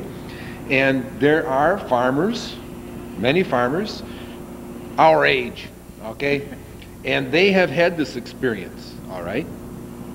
Then there's another group of farmers, younger than we, who have had, in many cases, no experience with cultivator, because during the time that they've been farming it, in these more recent years, it's been, in many cases, exclusively an herbicide control. Okay, so what I would like to bring to folks is this. To people of our age, I would say, hey, equipment has changed considerably. There is equipment available today that was not available in a bygone era that will enable you to do mechanical weed control in a more timely fashion, more cost efficient, and achieve results that in many cases are comparable to a broadcast herbicide application. And we have a fair amount of research data that points that out. So I'd really like to have people take a look at some different Jim, to get personal for a minute now, did you ever go out at night, maybe later than usual, and the next day be cultivating? listen, now wait a minute, you're way ahead of me. Listen, and you notice that you're not quite following it, and you look down and you pulled up about 8 or 10 pieces of corn, and you know your dad's going to look, so you get up and you go put it back in the ground. Did you ever do that? Well, on one occasion I can remember, It was one of those warmish kind of June days. Oh, you doze. Oh, yeah. And I had this good lunch. Yeah. All right. Oh, and yeah. I was sitting on the farm all Yeah. and going down the row. And it was a long way to the other end of that row, and the sun was warm, and my belly was full. And the next thing I knew, Yes. and I got almost to the end of the field, and I looked back, and there, lo and behold, were 2 strips of quackgrass and not a piece of corn in sight. All right. And so, yeah, I've had that experience. The only thing worse than that is to look back and see your dad back there wondering what you're doing. Well, fortunately, that field was out of sight of the barn where he was working. But I don't remember if he caught up to it that fall at harvest time or not. He probably did. All right. Yeah. So what you're doing here today, then, you had how many people? About 35. All right. Now, they apparently, I talked to 2 different ones, they apparently are going to get some kind of credit for being here. Yes. They're not going to get paid, but they're going to be able to do something. You have to have a license to use chemicals today? Yes, Yes. you have to have a license. You Yes. have to be a certified applicator. So it means you've got to have certain training or you can't Yes, get the license. Right. right. First you have to be trained, and then you have to keep that training current. And Beth is one of the people in this region that runs a lot of these different Okay, so workshops. you'd go to several of these, Beth? Right? You'd go to several of these, and then you would qualify? Our farmers are usually in the category called a private applicator, and they have to accumulate 10 recertification credits between the times they have to recertify. So this one that took this morning was worth a half credit. A half? Hey, you got to work for it. You got to go to 20? You have to. 2 people, and it's only a half? 2 weeks It ago, was only an hour. It was Okay. only an hour presentation, yeah. 2 weeks ago, we had 4 morning and afternoon sessions that were worth 2 credits each. At the office? Yes. You know, we go by there, and don't you ever have that parking lot empty? There's so many people there most of the time. We actually had some people call last time. They didn't come because they couldn't find a place I to can't park at all. believe how Oh, busy wow. that is there. It really is. It's a lot better than it was when we were downtown, though. It's certainly, oh yes, it's great. Yeah, place to put them. All right, so you mostly talked this morning? I talked to folks. Jane talked to folks. I showed them some of the iron here, Okay, so they let- could take a look at it. Okay. Well, I never called a video anything like that. No, you didn't. I sure did. No, you didn't. Okay, so what can you show us here? Well, we can start off by Okay. taking a look at this machine here. Okay, now that's the cultivator. That's a row crop cultivator. That's correct. like for corn. Corn and other crops as well, but corn is the principal. Remember, crop. if you go offline here, you're going to pull up an awful lot of 4 rows rows at one time. This is a 4-row rig, and much of our work is done with 4-row or 6-row equipment. This particular cultivator, unlike the one you used and I used as a boy, mounts on the back of the tractor. Yes. On the 3-point We could hitch. see ours. Here, this you can't. That's right. Turn around. As one guy said, just go down the row and don't look back. Yes. And All of right. course, you're up so high today, and you're enclosed. We didn't have those things. We didn't have air conditioners. No. But this is a fairly common configuration for a what's called a conventional cultivator. It has these S-tines, which are a fairly recent innovation, and they are easier to maintain than some of those old round shanks that you and I worked with when we were Okay. kids. Okay. So that's one thing that's going on. There's been a change in the configuration of the shanks. Another thing that's happening is there are rotary hoes. Unfortunately, I don't have one here. Can you shoot this picture? All right, just a second. Let me just show you first of all here. What he's talking about, the row of corn where it's actually planted is here, and those knives will cut off all the weeds in between the 2 rows. And this is not supposed to hit the corn, and there's only 6 inches there, you know, and that's down in the ground, 4 inches or No, not that much. About 2 inches. That's all you Inch put? and a half Okay. to 2 inches. Yeah. You don't want to be too terribly deep with it. All right. Yeah. But I don't know. If I can pick this. Oh, it'll pick it up great. This is a We get rotary over hoe. here. Okay. Okay. Now there are 2 distinct advantages to this particular machine. Number 1, it goes in the row as well as between the rows. When the corn is small, it leaves the corn and it takes out weed seedlings. It won't take out large weeds, but it'll take out weed seedlings. How does it know? It doesn't have to know that. The corn has got a tap root on it. Okay. It's down in the ground. Deeper. And most of our most troublesome weeds are very small seeded annuals. They have very shallow roots when they're small, when they're just emerging from the soil. And you know the nice part about this? You can do this at 8 or 10 miles an hour. Oh, Not yeah. 1 or 2 miles an hour, but 8 or 10 miles an hour. Now, is there a charge for these courses? No, there isn't. There is usually. How expensive is that? The sessions that we held, the 4 morning and afternoons were $5 for each session. But these are things that you need out there. And remember, the Cornell Extension Service is there you to become better farmers, produce better crops, the easiest way possible. And I'm glad to see they're going back to the old ways. Our old ways. Eh? Environmentally safe. Yes, yes, we were very environmental safe. Yeah. The worst thing we... A lot of sweat. A lot of sweat. Sweat. That never hurt anybody. But the worst thing we ever had was the smell of spreading our fertilizer was the worst part of when I was back on the farm, I guess. And they even said that was healthy for us. No problem there. Sinuses never bothered us at all. Clear them right out. Clear them right out. Right.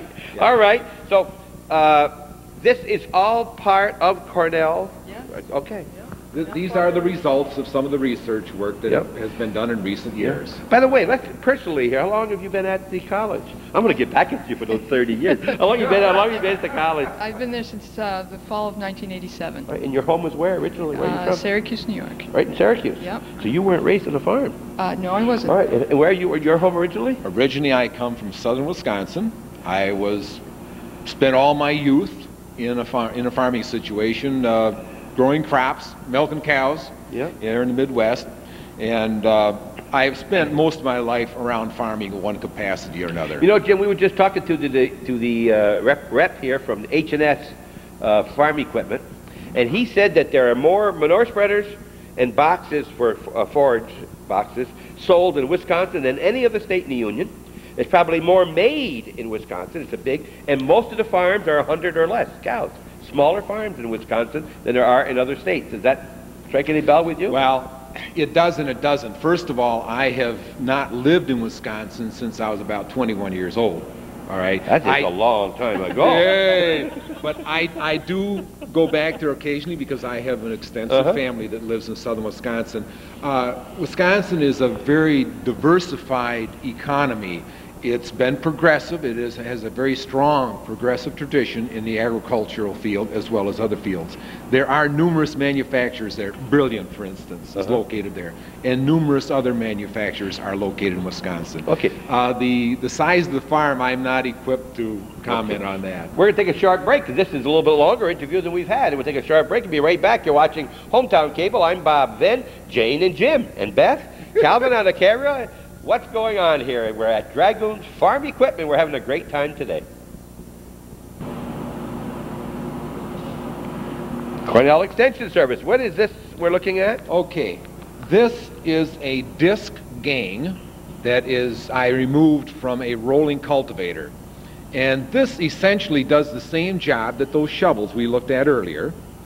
You run a pair of these, one on both sides of the corn row.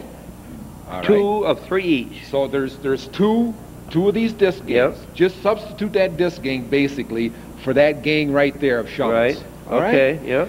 And one of the things that this will do that machine has difficulty with is it'll operate in a situation where there is heavy residue.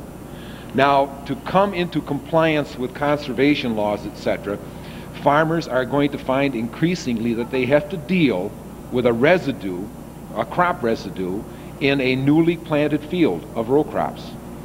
And this is one of the devices that will help them deal with that, because it won't load up. It won't plug up with the old corn stalks and the various other crop residues. Okay, this device is a high clearance shank. It's the big brother of those smaller shanks we looked at.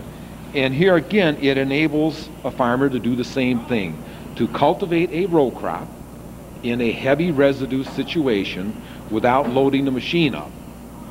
And basically that's what we're looking at. There's a changing situation out here that these farmers have to operate in, and this is to help them do the job.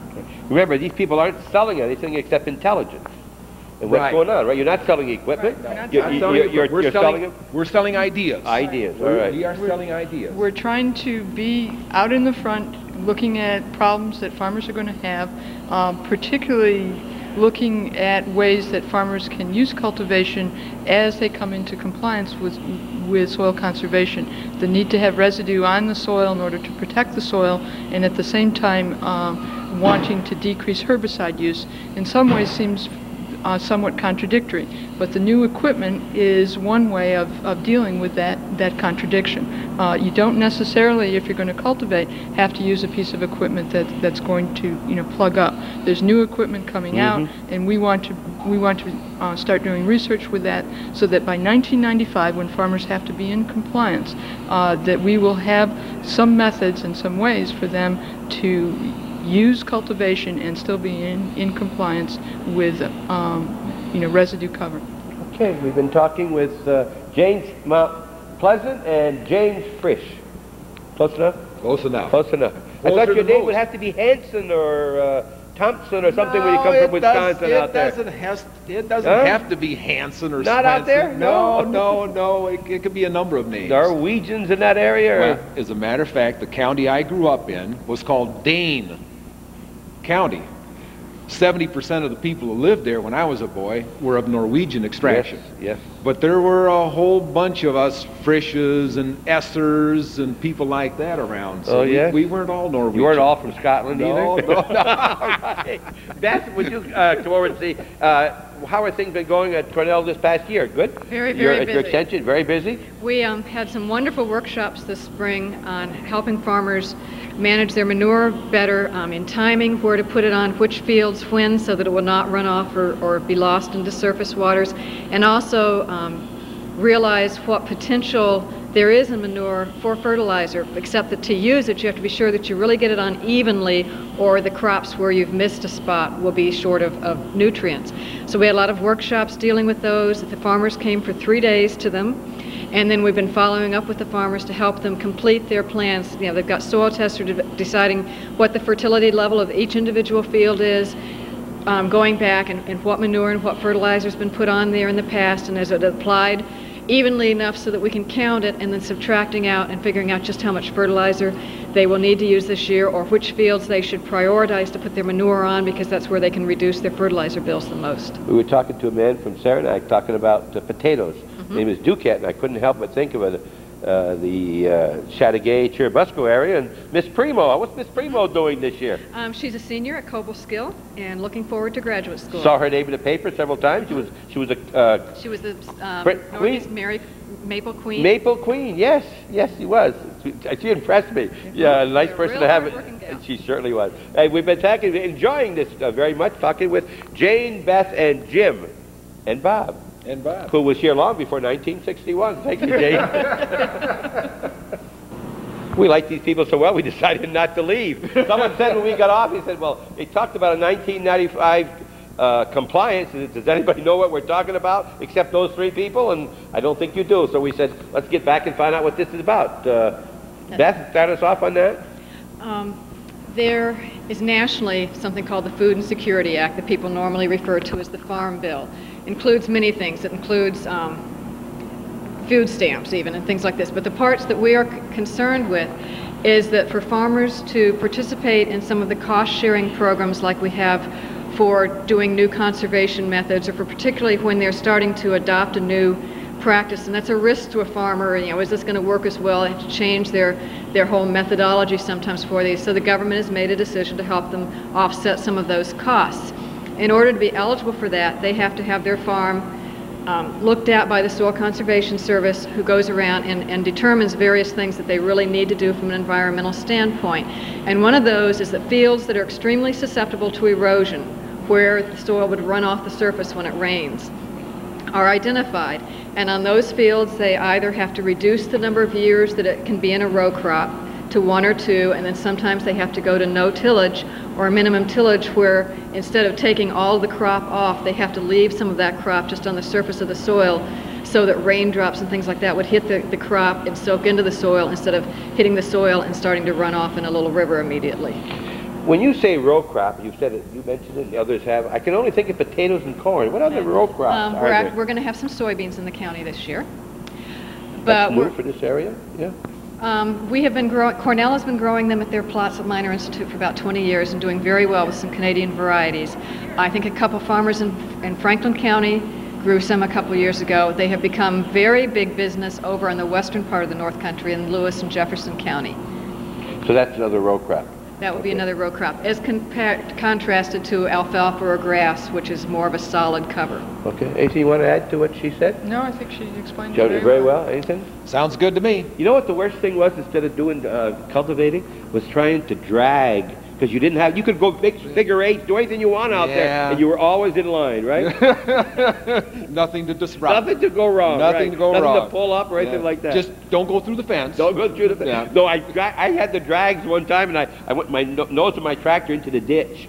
Oh. And you can't back up with drags. You can't back up with a drag. Oh, I had fun for about an hour. And I'll bet you kept did. looking up to see if my father was watching from up on the hill. And anyway, but enough about that. My dad is gone, but I can't say that I loved the farm, but it was good, clean living, and it was hard work. Hard work, yes. But it never hurt me, I guess. Yeah. Hey, you're still doing all right, it looks like. Thank you very much. Yeah. Okay, we're going to go out again. Oh, here we go. Oh, it looks like something you would weld with. What are these? Okay. This here again now, Bob, as I was saying earlier, there is equipment coming online in recent years that is radically different in many cases from anything that you and I used years ago. These two items here straddle a corn row. This part with a gray prime on it operates below the soil level. And what it does is it compresses. See, before you enter the soil with it, they're about this close. As you enter the soil, the spring tension spreads them. Good, because you'd pull a lot of cord. That's right, you would. But these little fingers here, they're made out of spring steel. They compress the soil in that corn row. And did you probably in your garden taken soil and just munched it up like this with your fingers? Maybe you've done that when you're trying to weed close around the bean row or whatever. I don't do much weeding where I don't have to. Okay. So I don't plant much. I got to weed. If it's there, I weed it. What this does in essence is it just compresses and lifts the soil in the row. A shallowly rooted weed is coming out, but the crop plant with a longer taproot, especially corn, is going to remain in place. It will not be disrupted by this. And this is a fairly radical idea. Yeah. It's something that's only come online in very recent years. Farmers aren't one to like to change very much. Do you do you believe that? Yes, yes. So is this a problem to get the farmers to change into these things? Well, wait, there's two ways of looking at that. I mean, you say, is it a problem to get them to change? Well, maybe. But by the nature of the business, wouldn't you want to be a little bit on the conservative side? Number one, most of the time, you get one shot a year. If you screw up, you are out for the year. Now, does it pay to be conservative? Well, no, but you see, what you've been doing it the same way all the time. I mean, I'm still fishing where I caught fish 30 years ago and haven't done it for 20 years because it was a good spot many years ago. Then you are the ultimate conservative. So what, we have a different one again? Okay. What we have here, Bob, this is a tool that precedes that tool. And what it does is, adjacent to the row, it loosens the soil so that those spring tools will more effectively enter into the soil and compress that band of soil in the row. Things have changed in farming. Things have changed. But here's one very important thing we might notice. You see this little grease dirt? Grease right there? Because that was very important. My father said that was the most important thing on any piece of equipment. Keep it greased and keep it well oiled, and it'll take care of itself, right? He was right. And that's one of their specials because he wants this to turn freely. Yes. All right. Anything else? We've got one Well, one more. Oh my God, they keep coming different. One more set. Well, here again, this is an item that was designed specifically for row crops. These are all for row crops. All right. And this one operates right in the row. Not alongside of it, in the row. And this time, these rotate around, and when it reaches the bottom of the cycle, this point is actually right in the corn row. But it's difficult to use this tool.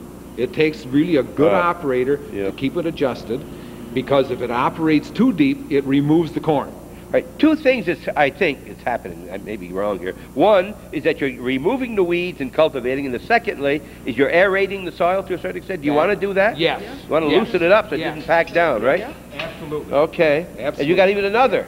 Well, these are another. Someone dreamed of these at night in their sleep. Look at these. These tools that you see in front of us are the brain children, if you were, of one man. Huh. And he's a very, very creative individual. He's an exceptional individual. But this is a more elaborate, heavy-duty version of the other spring tools that I showed you. They operate in the same manner by compressing the soil, but you would use these at later stages of growth because they are more vigorous, more rigorous in their soil movement. You wouldn't want to use these on smaller plants. If you are a farmer out there and you don't know whether you're in compliance or not, and you got 2 more years to do it, why don't you give a call to Plattsburgh at 56? Call the Soil Conservation Service at 561-7373. That's different than your office. Right, next door. 561-7373. 7373. 7373, Soil Conservation Service. And we've been very conservative today, haven't we? The 3 of us here? Yeah. 4 of us, counting myself, right? Yeah, absolutely. Was it worthwhile talking? Aren't you glad you came and talked to me? Well, absolutely. I wouldn't have missed it. You wouldn't have missed it. This is the highlight of the season, right here. Right Thank here. you very, very much, everybody.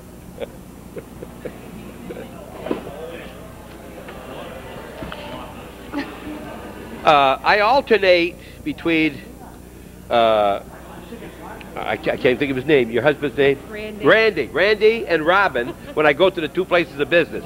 She told me about her husband who works at Prim Hall. When I went there, he said, you interviewed my wife and so forth. Okay, Robin, what's happened in the past year to you? What's important in your life in the past year? Nothing, just working here at Dragoon. Well, that's very important. Oh, yeah. What are you doing here? Are you selling cups and hats and things? No, this is a drawing for the farmers and the farmers' wives. You mean you draw a picture? If you can draw something, they give you one of those? No, there's a list up there. Oh, it's like a... You mean they're going to be names and things like that?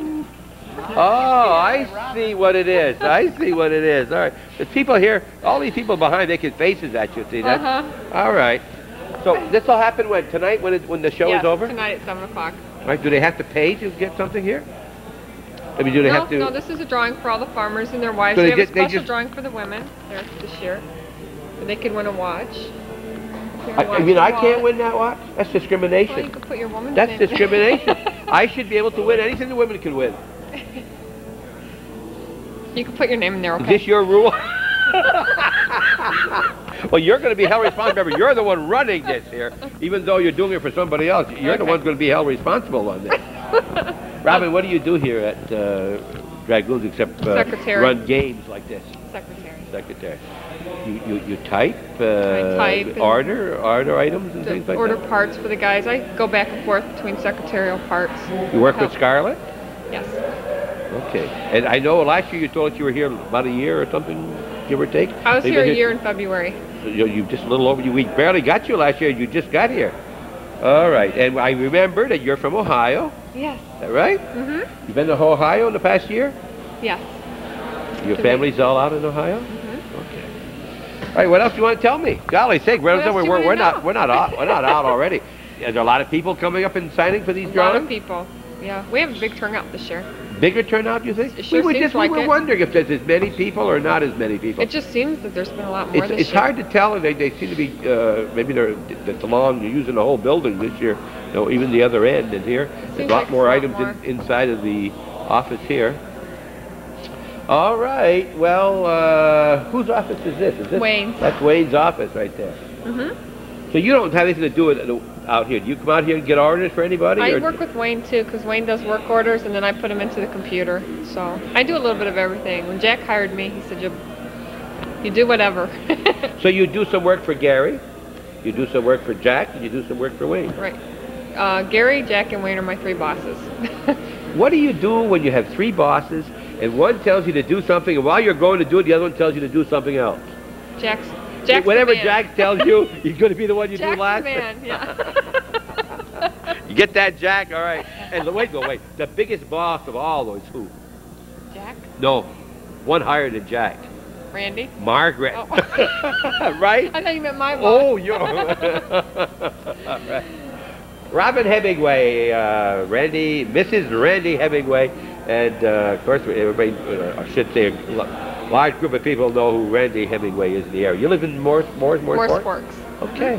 Thank you very much for talking to us. You're welcome. Aren't you glad this is over? Yes.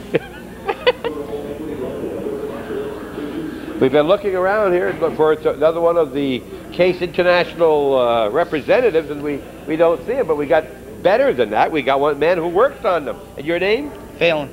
Minor. Minor. Okay, Phelan.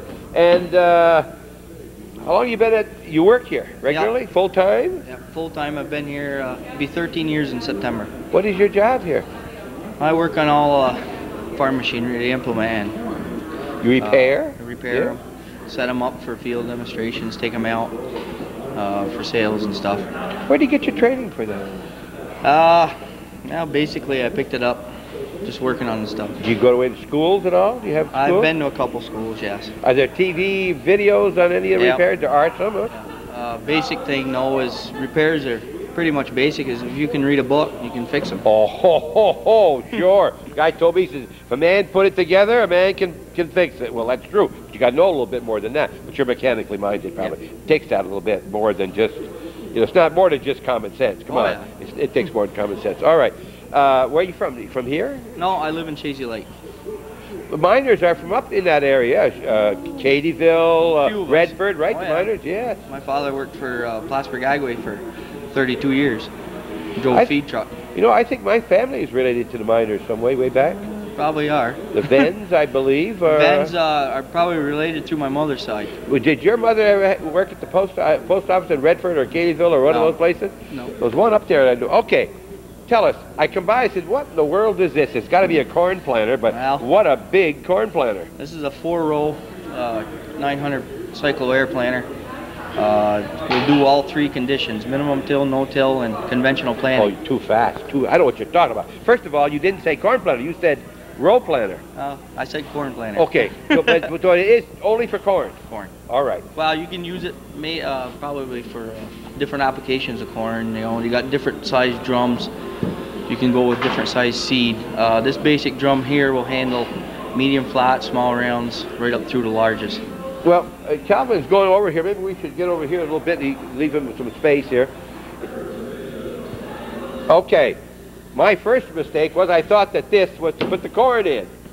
And he tells me that's not correct. No, this is the fertilizer hoppers. And these, if this pulls out like this. Yeah, you pull it out like this and you put your fertilizer in. Fastened so that it can, and there's a little worm gear in the bottom. Well, these are your augers. You have somebody in green behind us, Calvin. Calvin, there's somebody in green behind us here. But they come to get the pancakes, don't you? Huh? Excuse me just a minute. What are you doing here with the green uniform? Well, it's nice out, isn't it? It's going to get green pretty soon. Yes, it is. Hi, how are you? Hi, good. How's the family? Good. All right. Did you save us any pancakes? Oh, yes. Yeah, Jackson, they're eating some now, so you better get there quick. Okay.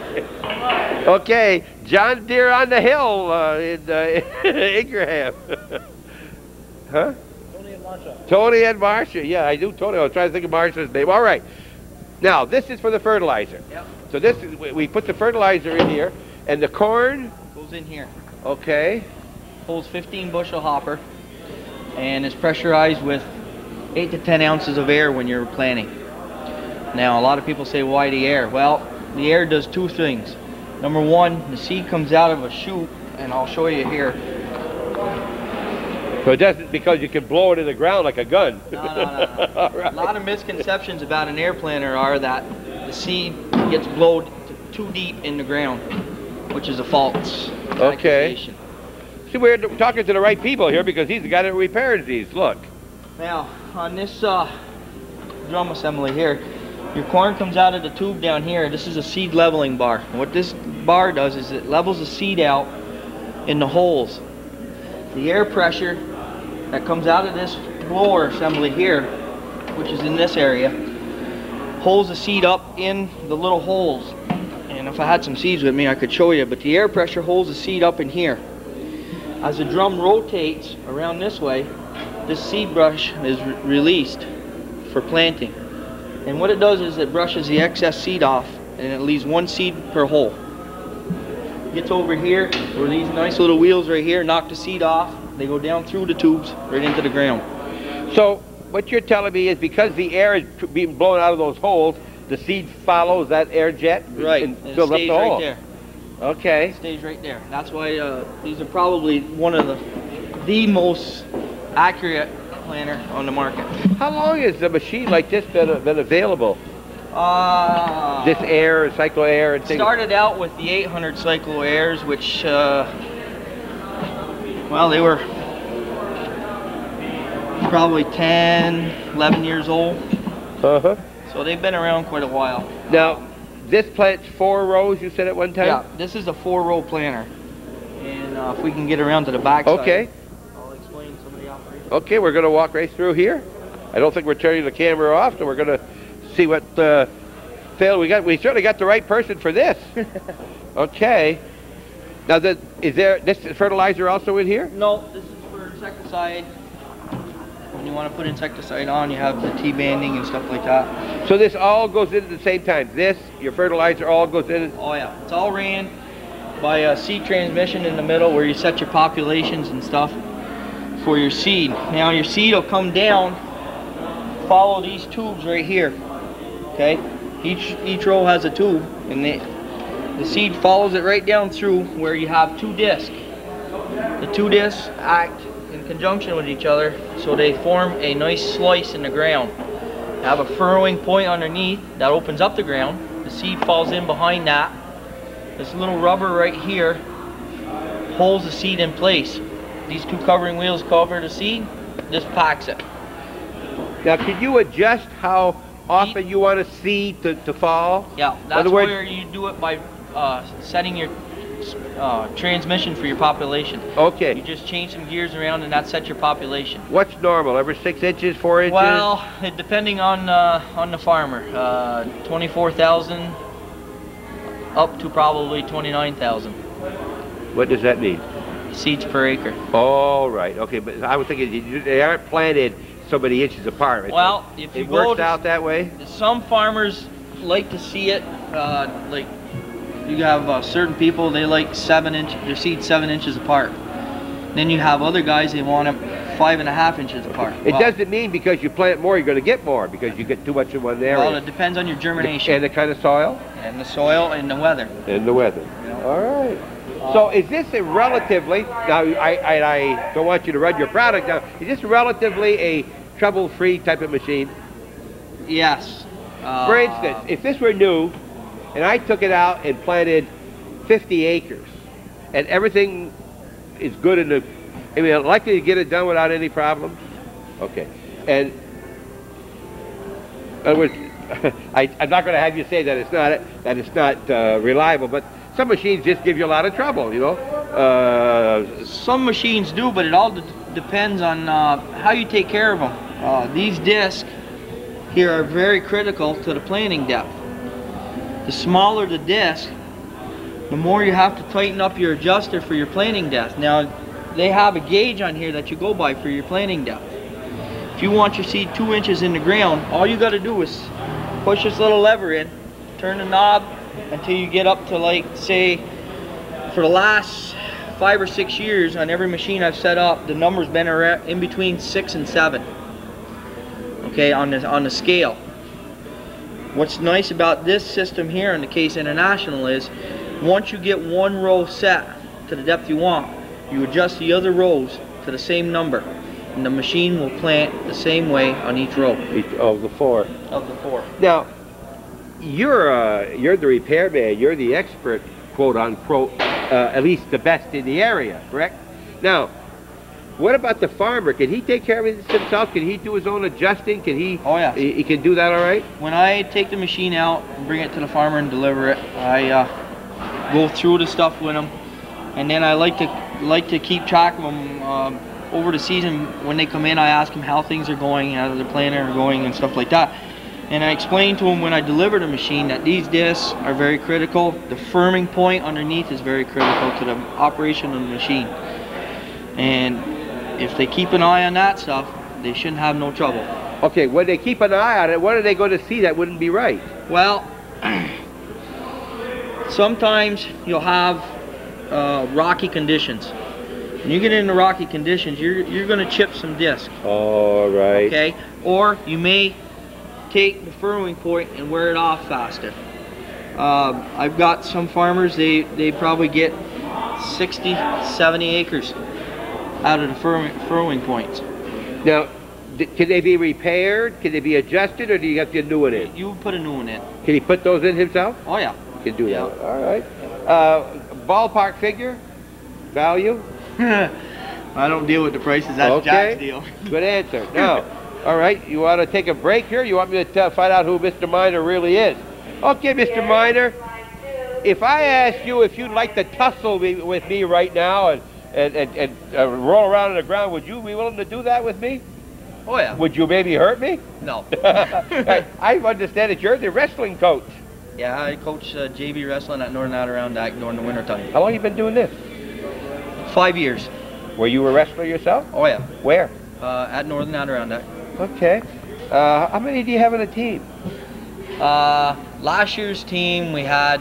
JV I'm talking about. JV wise, we had 22 kids. This year's JV squad, only 8 came out.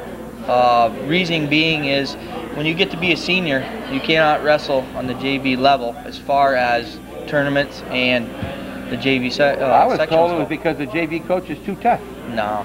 It's not that? No. So tell me about your team. Most people don't know much about wrestling. You know, we watch it on TV and we go through all the shows. It doesn't happen like that in real wrestling, right? No, wrestling is basically a one-on-one sport. You can't knock a man down as easy as you can on TV, can you? No, it takes a lot of practice and setups and learning your holes right and stuff like that. And that's where our 7th and 8th grade team and JV team comes in to focus for the varsity squad. As every sports program is, you need a basis to go on to. And if you can start a good foundation, normally your varsity squad will be that peak that they can compete with anybody in the area. Okay, you have a 7th and 8th that's separate from your JV? Yeah. And you don't coach the 7th and 8th? No, when I first started coaching, that was my... Okay. Now when you get someone that's a freshman who was in the 7th and 8th, are you going to coach much like the guy that had him in the 7th and 8th, or do you have a few different ideas? That's where you got to change his... That's where every sport is individualized, and you know, coaches are individualized. You may have your 7th and 8th grade coaches may teach things a little different than what the JV coaches do, and the JV coaches don't teach the same thing as the varsity coaches do.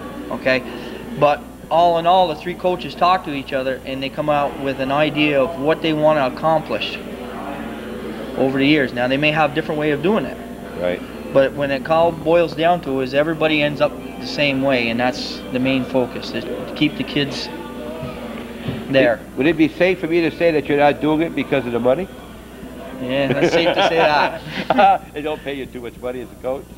No, for the amount of hours you have to put in as a coach, and for what you got to do for the kids. You know, every coach is in the same boat. I don't care. How long of a period do you coach?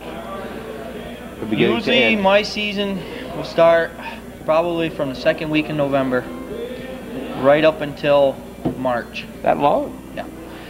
Have you seen that cameraman before? Oh, I've seen the cameraman before. He does some of your wrestling. What kind of a team did you have this year? My team was a very young team. We had, like I say, we had some seniors that couldn't compete on the JV level that couldn't make it onto the varsity squad, for one. Number 2 is we had some kids that moved out of the district, so I lost a few wrestlers there. And the team I had this year, I had one kid who hasn't wrestled ever before. He came off a basketball team at the school and ended up with a winning record and stuff. So we had a lot of young kids that we made some mistakes, but I think over the season we learned. Right. Would you say that they wrestled to their capabilities? Oh yeah. You were satisfied? I was satisfied. I was dissatisfied with a couple matches, but every coach gets that way. Of course. Things happen when you don't know it. It's not. If it was that way, you wouldn't have to. Might just go by what's on the paper, right? That's true. If you went by abilities only, things happen. Yep. But as long as they did what you thought they, as well as you thought they could, and you have the same people back next year, more or less. Yep. What makes a man be promoted from a JV to a varsity if it isn't by class? Well, for one thing, the varsity coach has to leave. Oh, okay. Oh, no, it's the varsity member. The coach. The coach. You said man. I'm sorry. I'm sorry. You meant the kids. I'm sorry. You're right. I mean, as a person who's on the JV team, how does he become a varsity wrestler? Well, if it isn't by class. A lot of hard work, getting in the weight class that's not got anybody there. Can he ever get good enough to beat the varsity guy and replace him? Yes, there's been instances of that happening where the varsity kid has not gained in his skills, wherein the JV kid has, and gained enough where he has been able to defeat the varsity kid and probably ended up going through the varsity season and having a good year. You got to remember, if you're parents out there or if you're just watching, whether you're on the JV team or on the varsity team, your wrestling match is just as important as a wrestler as a JV as you are as a varsity, right? Yep. And he's trying just as hard, and he's working to his potential, and he's hoping to get up, but they're just as interesting to watch. Oh, yeah. They sometimes are a little bit more energetic, maybe even as a JV, huh? Oh, a lot of times I find that when we're wrestling matches, I find that the JV matches are sometimes more interesting because the kids that are wrestling out there, all of a sudden they're just rolling around. Yeah. You know, and there's not really a whole lot of control. They're trying different things, and everything's, you know, they're letting everything go. We're not here for a wrestling show. However, we missed, because Calvin mentioned who this man was, and wanted to let you know that he is your JV wrestling coach if you're from the western part of the town of Moores. And nice talking with you. Phelan, what about the tractors and the other case things? You talked a little bit about those with us also here, or well, are you work on those?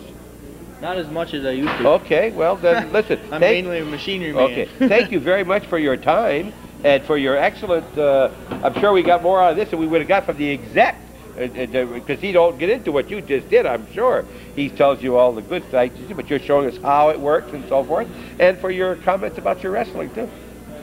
Thank you. Yeah, you were hesitating about even talking with us, for crying out loud. Phelan Miner from Shazy Lake originally. You still live in Shazy Lake? Oh yeah. Yep. Oh, didn't leave up there at all. No, can't leave God's country. All right. You're watching Hometown Cable. We're at Dragoon's Farm Equipment for their 40th anniversary day. And that's why all these people are smiling. This guy was even born when his father started this business. No. Right? You're right. I remember whether we got in to see you last year or not. I guess we did for a short time at least. Oh, yes, you did. Mrs. Sample, and first name? Scarlett. Scarlett Sample. Mrs. Bruce Sample. Right. Have we seen Bruce today yet? Have you been in? Yes, he has. Good. Well, those pancakes were good. Did you have yours so far? Yes, I did. Good. Great, aren't they? Yeah. All right. From people who've seen it before, you are the office manager. Would that be you're in charge of the office? I work in the office. Right. You've been here for 13, 14 years, I think you told me? 20. 20 years here, so that you're a fixture here. You've been here half of the time that the business has been here. Just like 40 years today, you know, 40th anniversary. Okay. Everything on computer now for all your records? Yes. Okay. Robin is helping you now, Robin Right. Hemingway. And also Miss Dragoon? Jennifer? Right. Okay. Any other employees? No, that's it for in here. How has your business, as far as your part of the business, changed in the last 4 or 5 years? I imagine it's because of computers. Right. It's, That in the last 4 or 5 years? well, we were on terminal before that, so we've been on like a computer system since 1980, but in-house since 85. Are you tied in with any other, can you reach the main office or anything like that, a case, or without going through, do you have a modem? Yeah. So you can get information downloaded and so forth all around? Yeah. We can get information on our equipment. All right, well, I don't know, are all your bills computer generated you send to your Yes. customers and everything else? Yes, Yeah? we do that. Yeah, we do that once a month. Can you tell me, if I asked you who has bought a tractor from Dragoons the past 8 or 10 years, can you push a button and get a list of them? certain models I can. you Right can. now we haven't updated our system to do But that that part. that is potential. It could be done. It is, Yeah. yes, yes. That's one of our projects we haven't quite got finished yet. Okay. Well, then let me see. Where can we go here? I'm not going to ask you about the business because I've talked to the salesman. I've talked to the representatives, and we know about your computers. What's happened new in the past year that you can tell me about, Scarlett? What's happened new? Not really a whole lot. No big changes. No big changes. Well, all right. Let's see. The past weekend, did you get down to NCCS and see the musical? Yes, I did. What night did you go? Friday night. Did you like that? Yes, it was very great, nice. wasn't it? Yes, Great. very All right, nice. we've talked about the musical now. We're into everything possible. Calvin, you get me going here with Scarlett. What can I ask her here in the office? On computers now, she can't even show me anything that's on the screen. No, not really. I mean, I'm not going to ask her if her accounts receivables are slow or anything like that. That's why your son brought my son out in the middle of the lake. Okay, there. Oh, did you go to the party? By the way, were you there? Yes, At his party? Yes. Did you hear what Jack said? This guy could yell. He said that at the party, right? Tell us about that. Give us your interpretation of that. well, let's see. My son and his son went for a ride in a paddle boat. And all of a sudden, Calvin panicked. He panicked. Would you say that would be a good description of that? Yeah, he was kind of, tell them kids to get in here real quick. I said, what's the matter, Calvin? He says, they're out too far.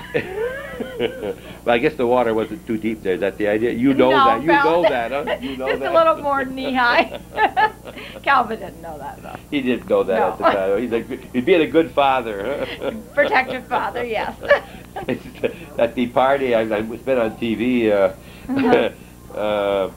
Sam recorded that one. Jack said that he didn't know Calvin got excited like that. It's pick on time, Calvin. Anything else like that, Calvin? You want to find out about yourself? That's it. Okay. Well, Scarlett, I guess I don't get out of questions very often here, but who is this young man? That's Wayne's boy. Well, come over here and talk to us. You come over here with Scarlett and I here. Yeah. Okay, which boy is this? Watch my card here. There we go. What's your name? Mark. Mark, did you come in and see? Who's this? The other one. Come on over here. Danny. Huh? This is That's Danny. Danny. Hi. Did we talk to you last year, didn't we? We were over there when you were drawing numbers last year. You drew the winners, remember? We saw you last year? Yeah. Okay. So, do you see Scarlett in here very often? Would you come in the office? You get over here very often? You come in every other weekend. Yeah. Does she ever have any candy bars or gum in her office? Nope. She doesn't. Wouldn't it be nice if she had some once in a while? Yeah. Maybe I'm going to remind her, maybe if she had a candy bar or something, you might even come in more often, right?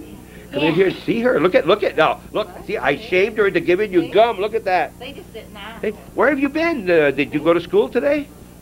Did you go to school here in Mowers? What grade? Kindergarten. Kindergarten, eh? Second grade. Second grade. Who's your teacher? Mrs. Morelli. Mrs. Morelli. New. What's her first name? Diane is here? Oh, Diane is. And your teacher? Mrs. Bourgeois. Mrs. Bourgeois, okay.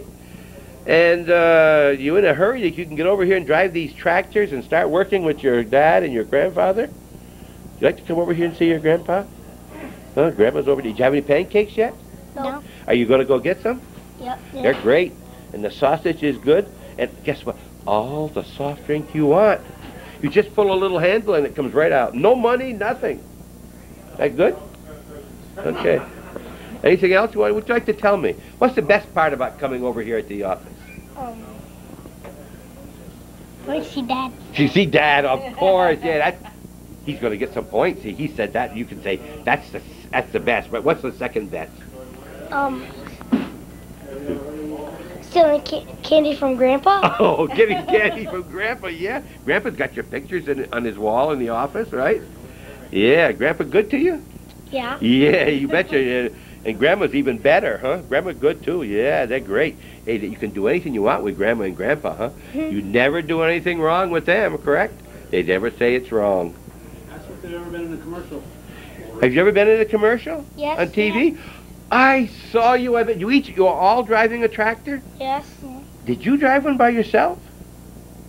How many times did you have to do it to get it right? First time? First time. First time? Mhm. Who stopped the tractor for you? Dad. He ran behind and pulled the brake? Do you know where the brake is? Yeah. First thing you want to learn on is where the brake, correct? Because if you don't stop and you keep right on going down in the river. And a cub cadet in the water is no good at all. Right? Yeah. You like being on TV like this? Yeah? Well, what would you like to tell me if I could say anything you want? What would you tell me? Who are you? Me? What did you get for Christmas last year? Tell me that. You remember? Nintendo. Everybody said they liked Nintendo. Last year you told me Nintendo. You have a Nintendo? I didn't get it for Christmas. You didn't get a Nintendo? You had it before? Well, you had it early. When's your birthday? Don't know. I know it. You know your birthday or his? His and mine. Okay, tell me both. Mine is April 14th, born 1985. His is December 6th, born 1986. Is that right? He's right? Huh? What's the best part about having a birthday? Presents. That's what I liked about it. Oh, you like to get the presents. You like presents? Yeah. Yeah? What's the best thing you would like if I could say, anything you want, I'll give you. What would you like best? Get married.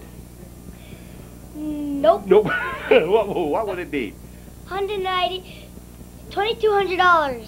What would you do at $2,200? Buy it. Buy what?